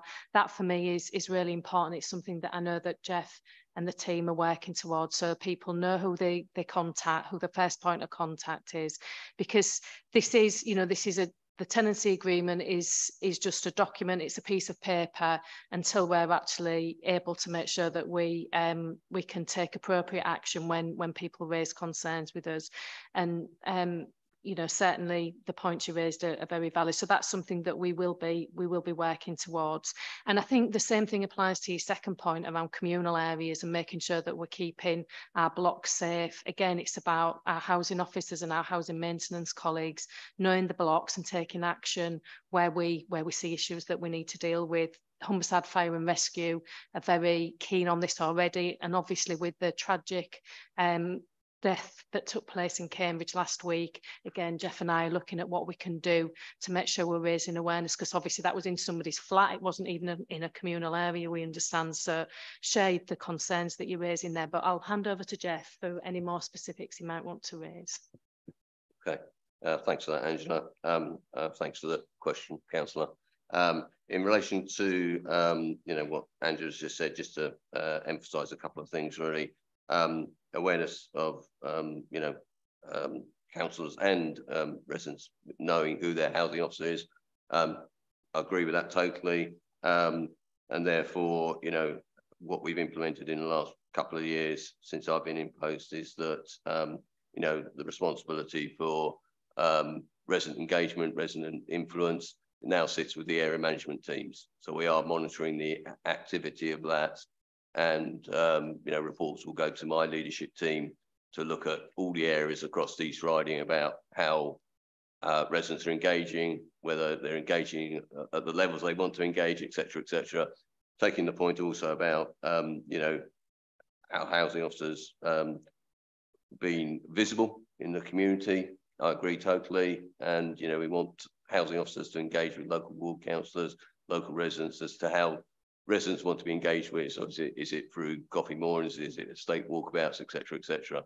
In terms of the communal areas, we've introduced a quarterly inspection by the housing officers for each block, and they should be inviting local ward councillors and local residents to that if they want to attend or not.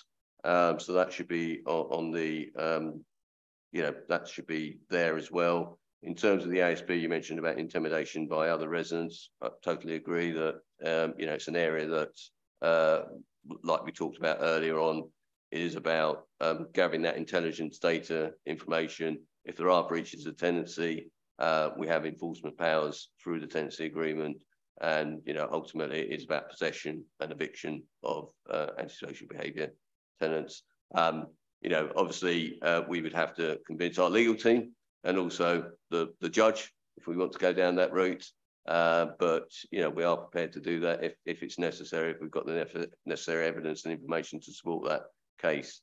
In relation to the specifics that the chair raised, I think in terms of the water charges, I think that's an element where we used to recover water charges as a local authority, but the understanding now is that people pay that direct to the utility companies. That's why we're suggesting removing it from the tenancy agreements. It's no longer relevant. So I think hopefully that answers the questions that have been put so far.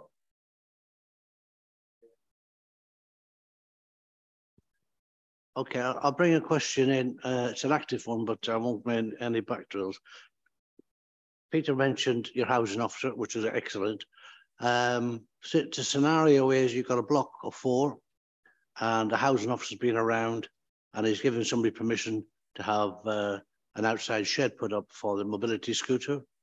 And where the person put the shed is kicked off with the other residents. They don't want it there. Then when I spoke to the particular officer involved about, did you let the other tenants know that this, in this communal area, which is out of the way, can't be seen from the front, did you let anybody know that this was going to happen, other than these guys just turned up and threw some slabs down? And his indications were there was not necessarily the policy of the housing department to inform the tenants in the block of amenable changes, i.e. increase of dustbins, people putting things out. Just an antisocial behaviour kicked off on this aspect, and I got caught up on it. But the other one is, and again, it's something that it's on the cards, is that moving people into the property with uncontrolled animals. And I say one because they're only allowed one anyway, and that's another instance. So once again, the same housing officer, I have to be honest, but it would be my area. I don't know if that housing officer made liaisons with people within, which might come back to what Peter was saying. If the housing officer liaise, it might help. Thank you. Thank you, Chair. And I'll just say a few words before I hand over to Jeff again. And I think, you know, we can talk generally about sort of the approach we could take if that's helpful, and how we would want to address concerns like this, and I guess how the tenancy agreement supports us in that approach. So rather than getting into specifics, I'll ask Jeff just to talk about what our approach would be. Thank you. So I think thank you, Chair, for that. I think that a lot of that relates to communication. And I think that obviously, as Andrew said, happy to speak outside and pick up those specifics. I think in terms of information to new tenants and the messages we get out to them and vice versa, we are working on that currently at the moment. So we're looking at, you know, what information we provide in terms of a viewing stage when we show people around the property, in terms of sign up when we actually sign them up. And then we're now introducing a new tenant visit as well after 4 weeks of people moving in. So we're doing that, and we started that in July. So we are working on that. The information that we're going to give out to new tenants will be reviewed by the Housing Review Panel, because we think that's important that people understand it. We are looking at electronic as well, because we are looking at, you know, and we're going to ask people whether they want it manually or electronically or a combination of both, so that they've got that option. So those key messages will talk about, you know, conditions of tenancy and your obligations as a tenant and our obligations as a landlord. So we will be talking about the communal areas. We will be talking about animals. We will be talking about ASB. We will be talking about payment of rent. And we want to do that at the right stages of the new tenant process, because that's where our captive audience is. In relation to mobility scooters in general, we're doing a lot of work, and you know, I'm leading on that with some colleagues in housing services and, you know, other colleagues in the wider council as well. And I think it is about, yes, we should be consulting with the people who are living there before we put anything up. So there will be 2 consultations, if I can put it like that, initial consultation about, is it feasible, and do residents support it, whether it's mobility scooters or, you know, storage for bikes, etc. And then we'll do a more detailed feasibility study as to the practicalities, because we might have to dig in underground and, you know, the services and things like that. And then we will go back and say, yes, it is feasible. This is what the timescale is. So there will be a proper consultation, and yes, I wouldn't expect us to just go along and put up a structure without reference to the residents living there.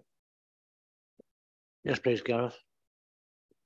I know you're kind of covering this, but it's that, I suppose, that process of informing people of why we're looking at batteries. There was an article on Ready for this week, very, very clear, about a pressure group that had been trying to get information out nationally in terms of the issue with batteries and the concern that they have, and the report on the number of deaths, the number of fires that have been caused, And I suppose in a way it's informing people. I suppose my concern is if you've got a 2% return rate on your consultation for attendance, something as important as a tenancy agreement, it's whether that information would actually find the right eyes, let's say.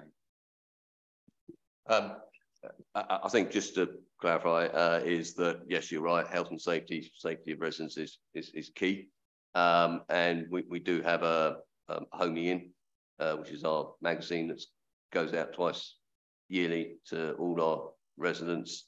You know, there will be some health and safety guidance in that, but it's always that conversation on an ongoing basis with us and, you know, the residents about safety. So not just relying on documentation, it's that ongoing dialogue. You know, we have our obligations compliance-wise for gas, electric safety as well. So, you know, there's a whole raft of things that we are looking at in terms of our making sure our residents are safe. Yes, please. I think you may be on the same wavelength as me, but carry on. Well, I was just going to pick up some specifics around sort of storage in communal areas, and I suppose just to try and give a further reassurance that we have written out to tenants. We've made it really clear that items shouldn't be stored in communal areas and the dangers that are associated. Some of the points Councillor Shepherd was making. It is still an issue that we have to ask people to move things in. As Jeff was saying earlier, we're looking at the options that we've got. We've got, just as an example, 43 blocks where we need to ensure that we've got appropriate sites for either mobility scooters and or bikes.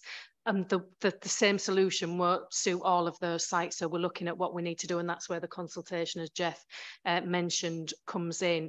You know, these blocks weren't built with appropriate arrangements in place, and we're sort of having to retrofit, and it will be different for different sites. But I suppose I just wanted to reassure this committee that it's an absolute priority for us. We're making sure that communal areas are kept free at the moment, but also looking at alternative arrangements, because we know that mobility scooters are vital for a lot of our tenants. We know we need an appropriate response for them as well. So just to try and reassure members. I think it is a nightmare on that respect. I'm just going to move on to a question which I think Wendy might be here for. This is the cost of living, non-payment of rent and signposts and tenants and that. Is that something that you're here for, Wendy? The question is, people who run out of money, this, that and the other, how do you go about helping them?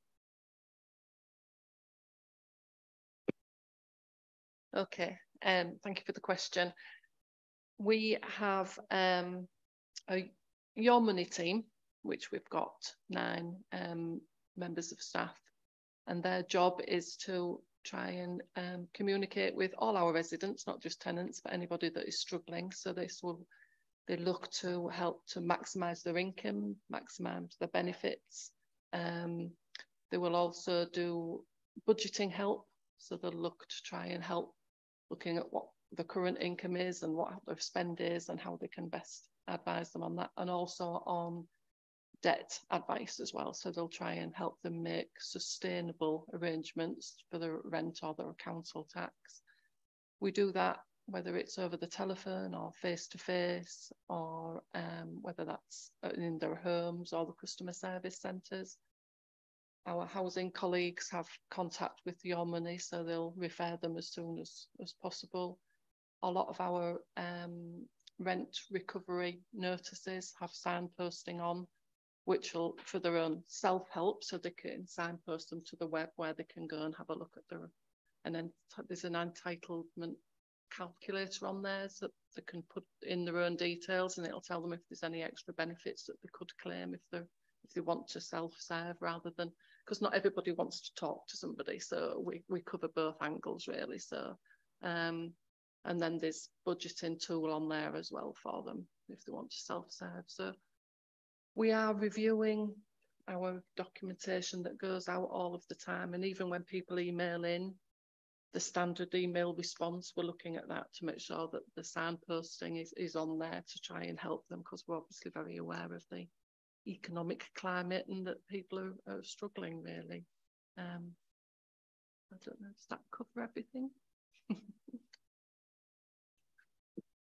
Thanks very much, Wendy. Has anybody got any questions? I do have another one. What's your percentage what's the percentage of your tenants struggling with the financial crisis we've got at the moment? So we as councillors have an idea what's going on. I haven't actually got any stats with me currently, but I can certainly provide them. I can. Right. Could I just ask, to what state does somebody need to be in, or how far behind do they need to be before they're sort of shown the door? And do we as an authority show any level of compassion, given obviously the dire situation that the economy's in at the moment? Most definitely, we try and communicate from day one, really, from when the tenants get the tenancy. We're now engaging to see whether to help them do like we're looking to see whether we can do an affordability study on them before they take on the tenancy. So the sooner we can engage, the sooner we can help. And very mindful that the cost to the authority for somebody to be made homeless is counterproductive. So the more help we can put in at an early stage, then we certainly work together across the sections to try and help our tenants. Yes, please, Jeff. I was just going to add to what Wendy said. Yes, we look at every individual circumstances. You know, we look at their vulnerabilities, and we are compassionate as a local authority in terms, and it is a last resort, evicting someone. As Wendy says, if we evict someone, then there is potential cost to the council, whether it's children's, adults, housing services, because, you know, it's about whether they come back through the system and ask for rehousing again. So we work very closely with colleagues in Wendy's team. We work very closely with adults and children, so that this is a last resort. So we know that it's not a solution really. It's you know, it's one that we want to avoid if we can. Okay, before I divert away from that particular department, has anybody got any more questions for? No, I'll move over to Barbara. Angela, I draw your attention to point 9.3 under gardens. How far does the council go to providing written permission for the erection of greenhouses and sheds, pot plants, and shrubs and hedges, fences, things like that, for one individual tenant? How much would that individual tenant be allowed to erect? Thank you for the question, Councillor. And I'll give a very general view, and then Jeff may have some examples or give a bit more detail. But I think it depends on the circumstances and what's appropriate and what space is available and what's around. So we would, whilst being consistent in our approach, we would also need to reflect the particular circumstances of the case and what was appropriate. But I'll hand over to Jeff and he might be able to give a little bit more detail on that point. Thank you. Thanks for that, Councillor. I think that, you know, we will look at each case on its merits, and, you know, we do ask for people to write in and, you know, tenants to write in and seek permission. I'm sure we've all got cases or understanding where some people don't, so we have to enforce, or we have to have that conversation afterwards with people that put up structures and things like that. So I think happy to speak in more detail in relation to if you've got any individual cases outside the meeting. But I think that, you know, we want to work with our tenants. We want to build those relationships up, you know, so it is about that communication, as we mentioned before, that it's, you know, enforcement is, you know, not a good solution really, because obviously it, you know, so I think it's about that communication, and, you know, we have to give reasonable permission, so we can't hold back without a good cause to say no. So, and we can get challenged, and, you know, we do get challenged, so we have to be reasonable about our saying no or saying yes, and sometimes we will put conditions on the permissions. So, you know, how big it is, where it is, et cetera, et cetera. Is it a temporary structure? Is it a permanent structure? You know, and, you know, we will make those conditions clear if we are going to agree, and put that in writing as well. Okay, Peter Astill, please. Thank you, Chair. Yeah, Jeff, on the whole, I would like to think the East Riding of Yorkshire Council is one of the better authorities when it comes to tenants, looking after the tenants. And I agree that storage of equipment in communal areas, especially mobility scooters and push bikes. And I agree with Angela, these properties were designed originally for the modern day 2023 things that are taking place. And we do have an aging population as well, and a lot of the older end of the age range are in some of these properties. I would like to think, Jeff, that we as a local authority, it's paramount that we don't allow tenants to keep things in the communal areas. But as a local authority, I would like to think that there was some sort of funding that would be available to help these tenants, especially with mobility scooters. I do think it's paramount that these communal entranceways are free from obstruction, because as a member of the fire authority, I also have an interest from that angle as well. I would like to think that the firefighters was going in, and before they could get to rescue the tenant, God forbid, they were tripping up over mobility scooters, etc. And going back to the other thing about property and the landlord shall maintain the property. Are you 100% happy, bearing in mind I'm a tenant myself and I do get it down the neck from other tenants, are you 100% happy with the contractors that are carrying out your works? If not, what are you going to do about them, please?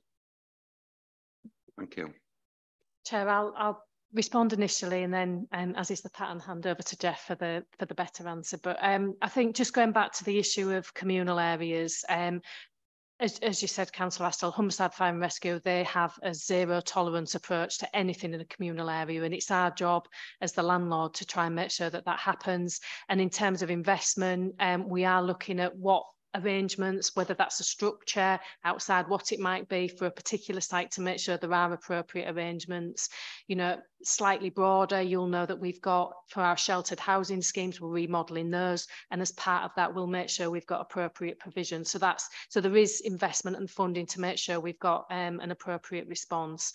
In respect of our contractor arrangements, we do have robust arrangements. We hold our contractors to account with regular meetings through the housing maintenance unit team, but I'll let Jeff just say a little bit more about how that happens in practice. Thank you.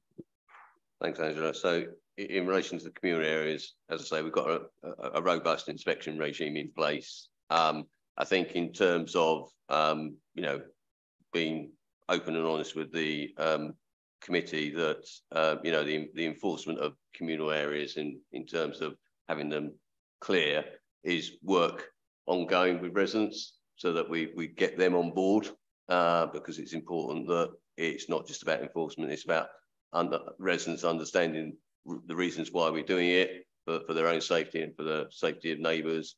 I think that we can talk also about the fire safety policy that's going through at the moment in terms of ratification. So that will have a zero tolerance policy as well for communal areas. So that will help officers, you know, have that conversation with residents, because I think, you know, at the moment, you know, it's a conversation, and then obviously perhaps some more conversations, because we want to work with our residents. In terms of what Angela says about the contractors, yes, we want all our contractors external to provide a good service and we do monitor them. We have regular meetings with them to review their progress and performance, and you know, we will hold them to account. We go through them about the complaints they've had, etc., etc. You know, and their timescales. So, you know, I think there's always room for improvement, but I think that, you know, we welcome feedback from members about, you know, contractor performance if you've got any from your constituents, because we, you know, we want to improve our services, of course we do, in terms of timescale and performance. You know, I think I could go on, but I think I won't. I'd like to thank you both very, very much and come to close the meeting and possible recommendations. I thank you both and to your team and for Wendy for turning up. It's nice to hear a different voice. The council tenants be reminded annually through its Housing In magazine about the need to insure the property in case of flood, fires, etc.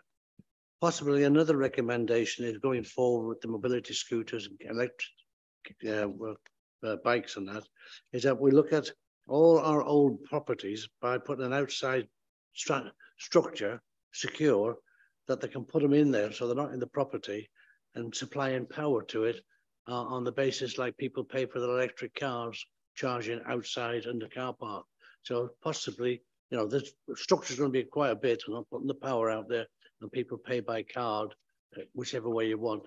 That's the only way we're going to really determine the situation in regards to charging these things inside and outside. And Angela, yes, please. Just a suggestion, Chair, if I may.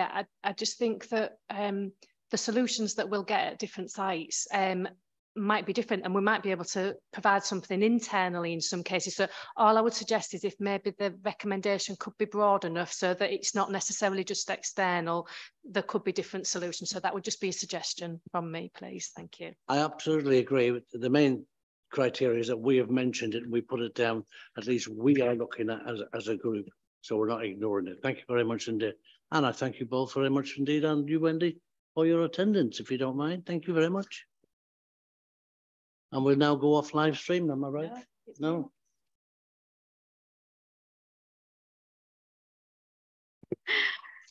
It's really just for you to note and receive the work programme at item 6. And item 7, for plan of key decision. It is, let's have a look, what page in your pack?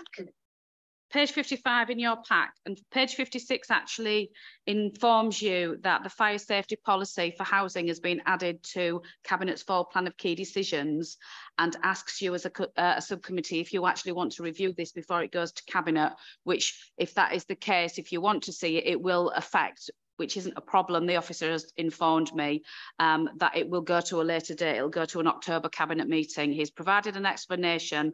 I don't know whether Angela or Jeffrey want to add anything to that as to the importance as to why you may perhaps want to see this at the next meeting.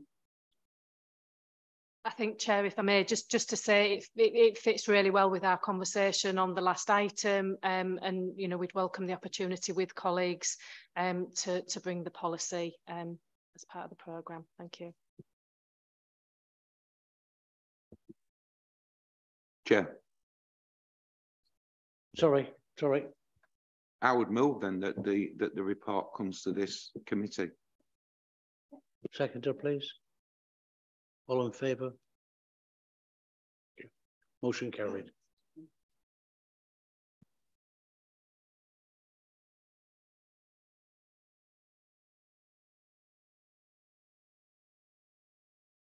Thank you, ladies and gentlemen. I will now officially close the meeting. Thank you very much indeed.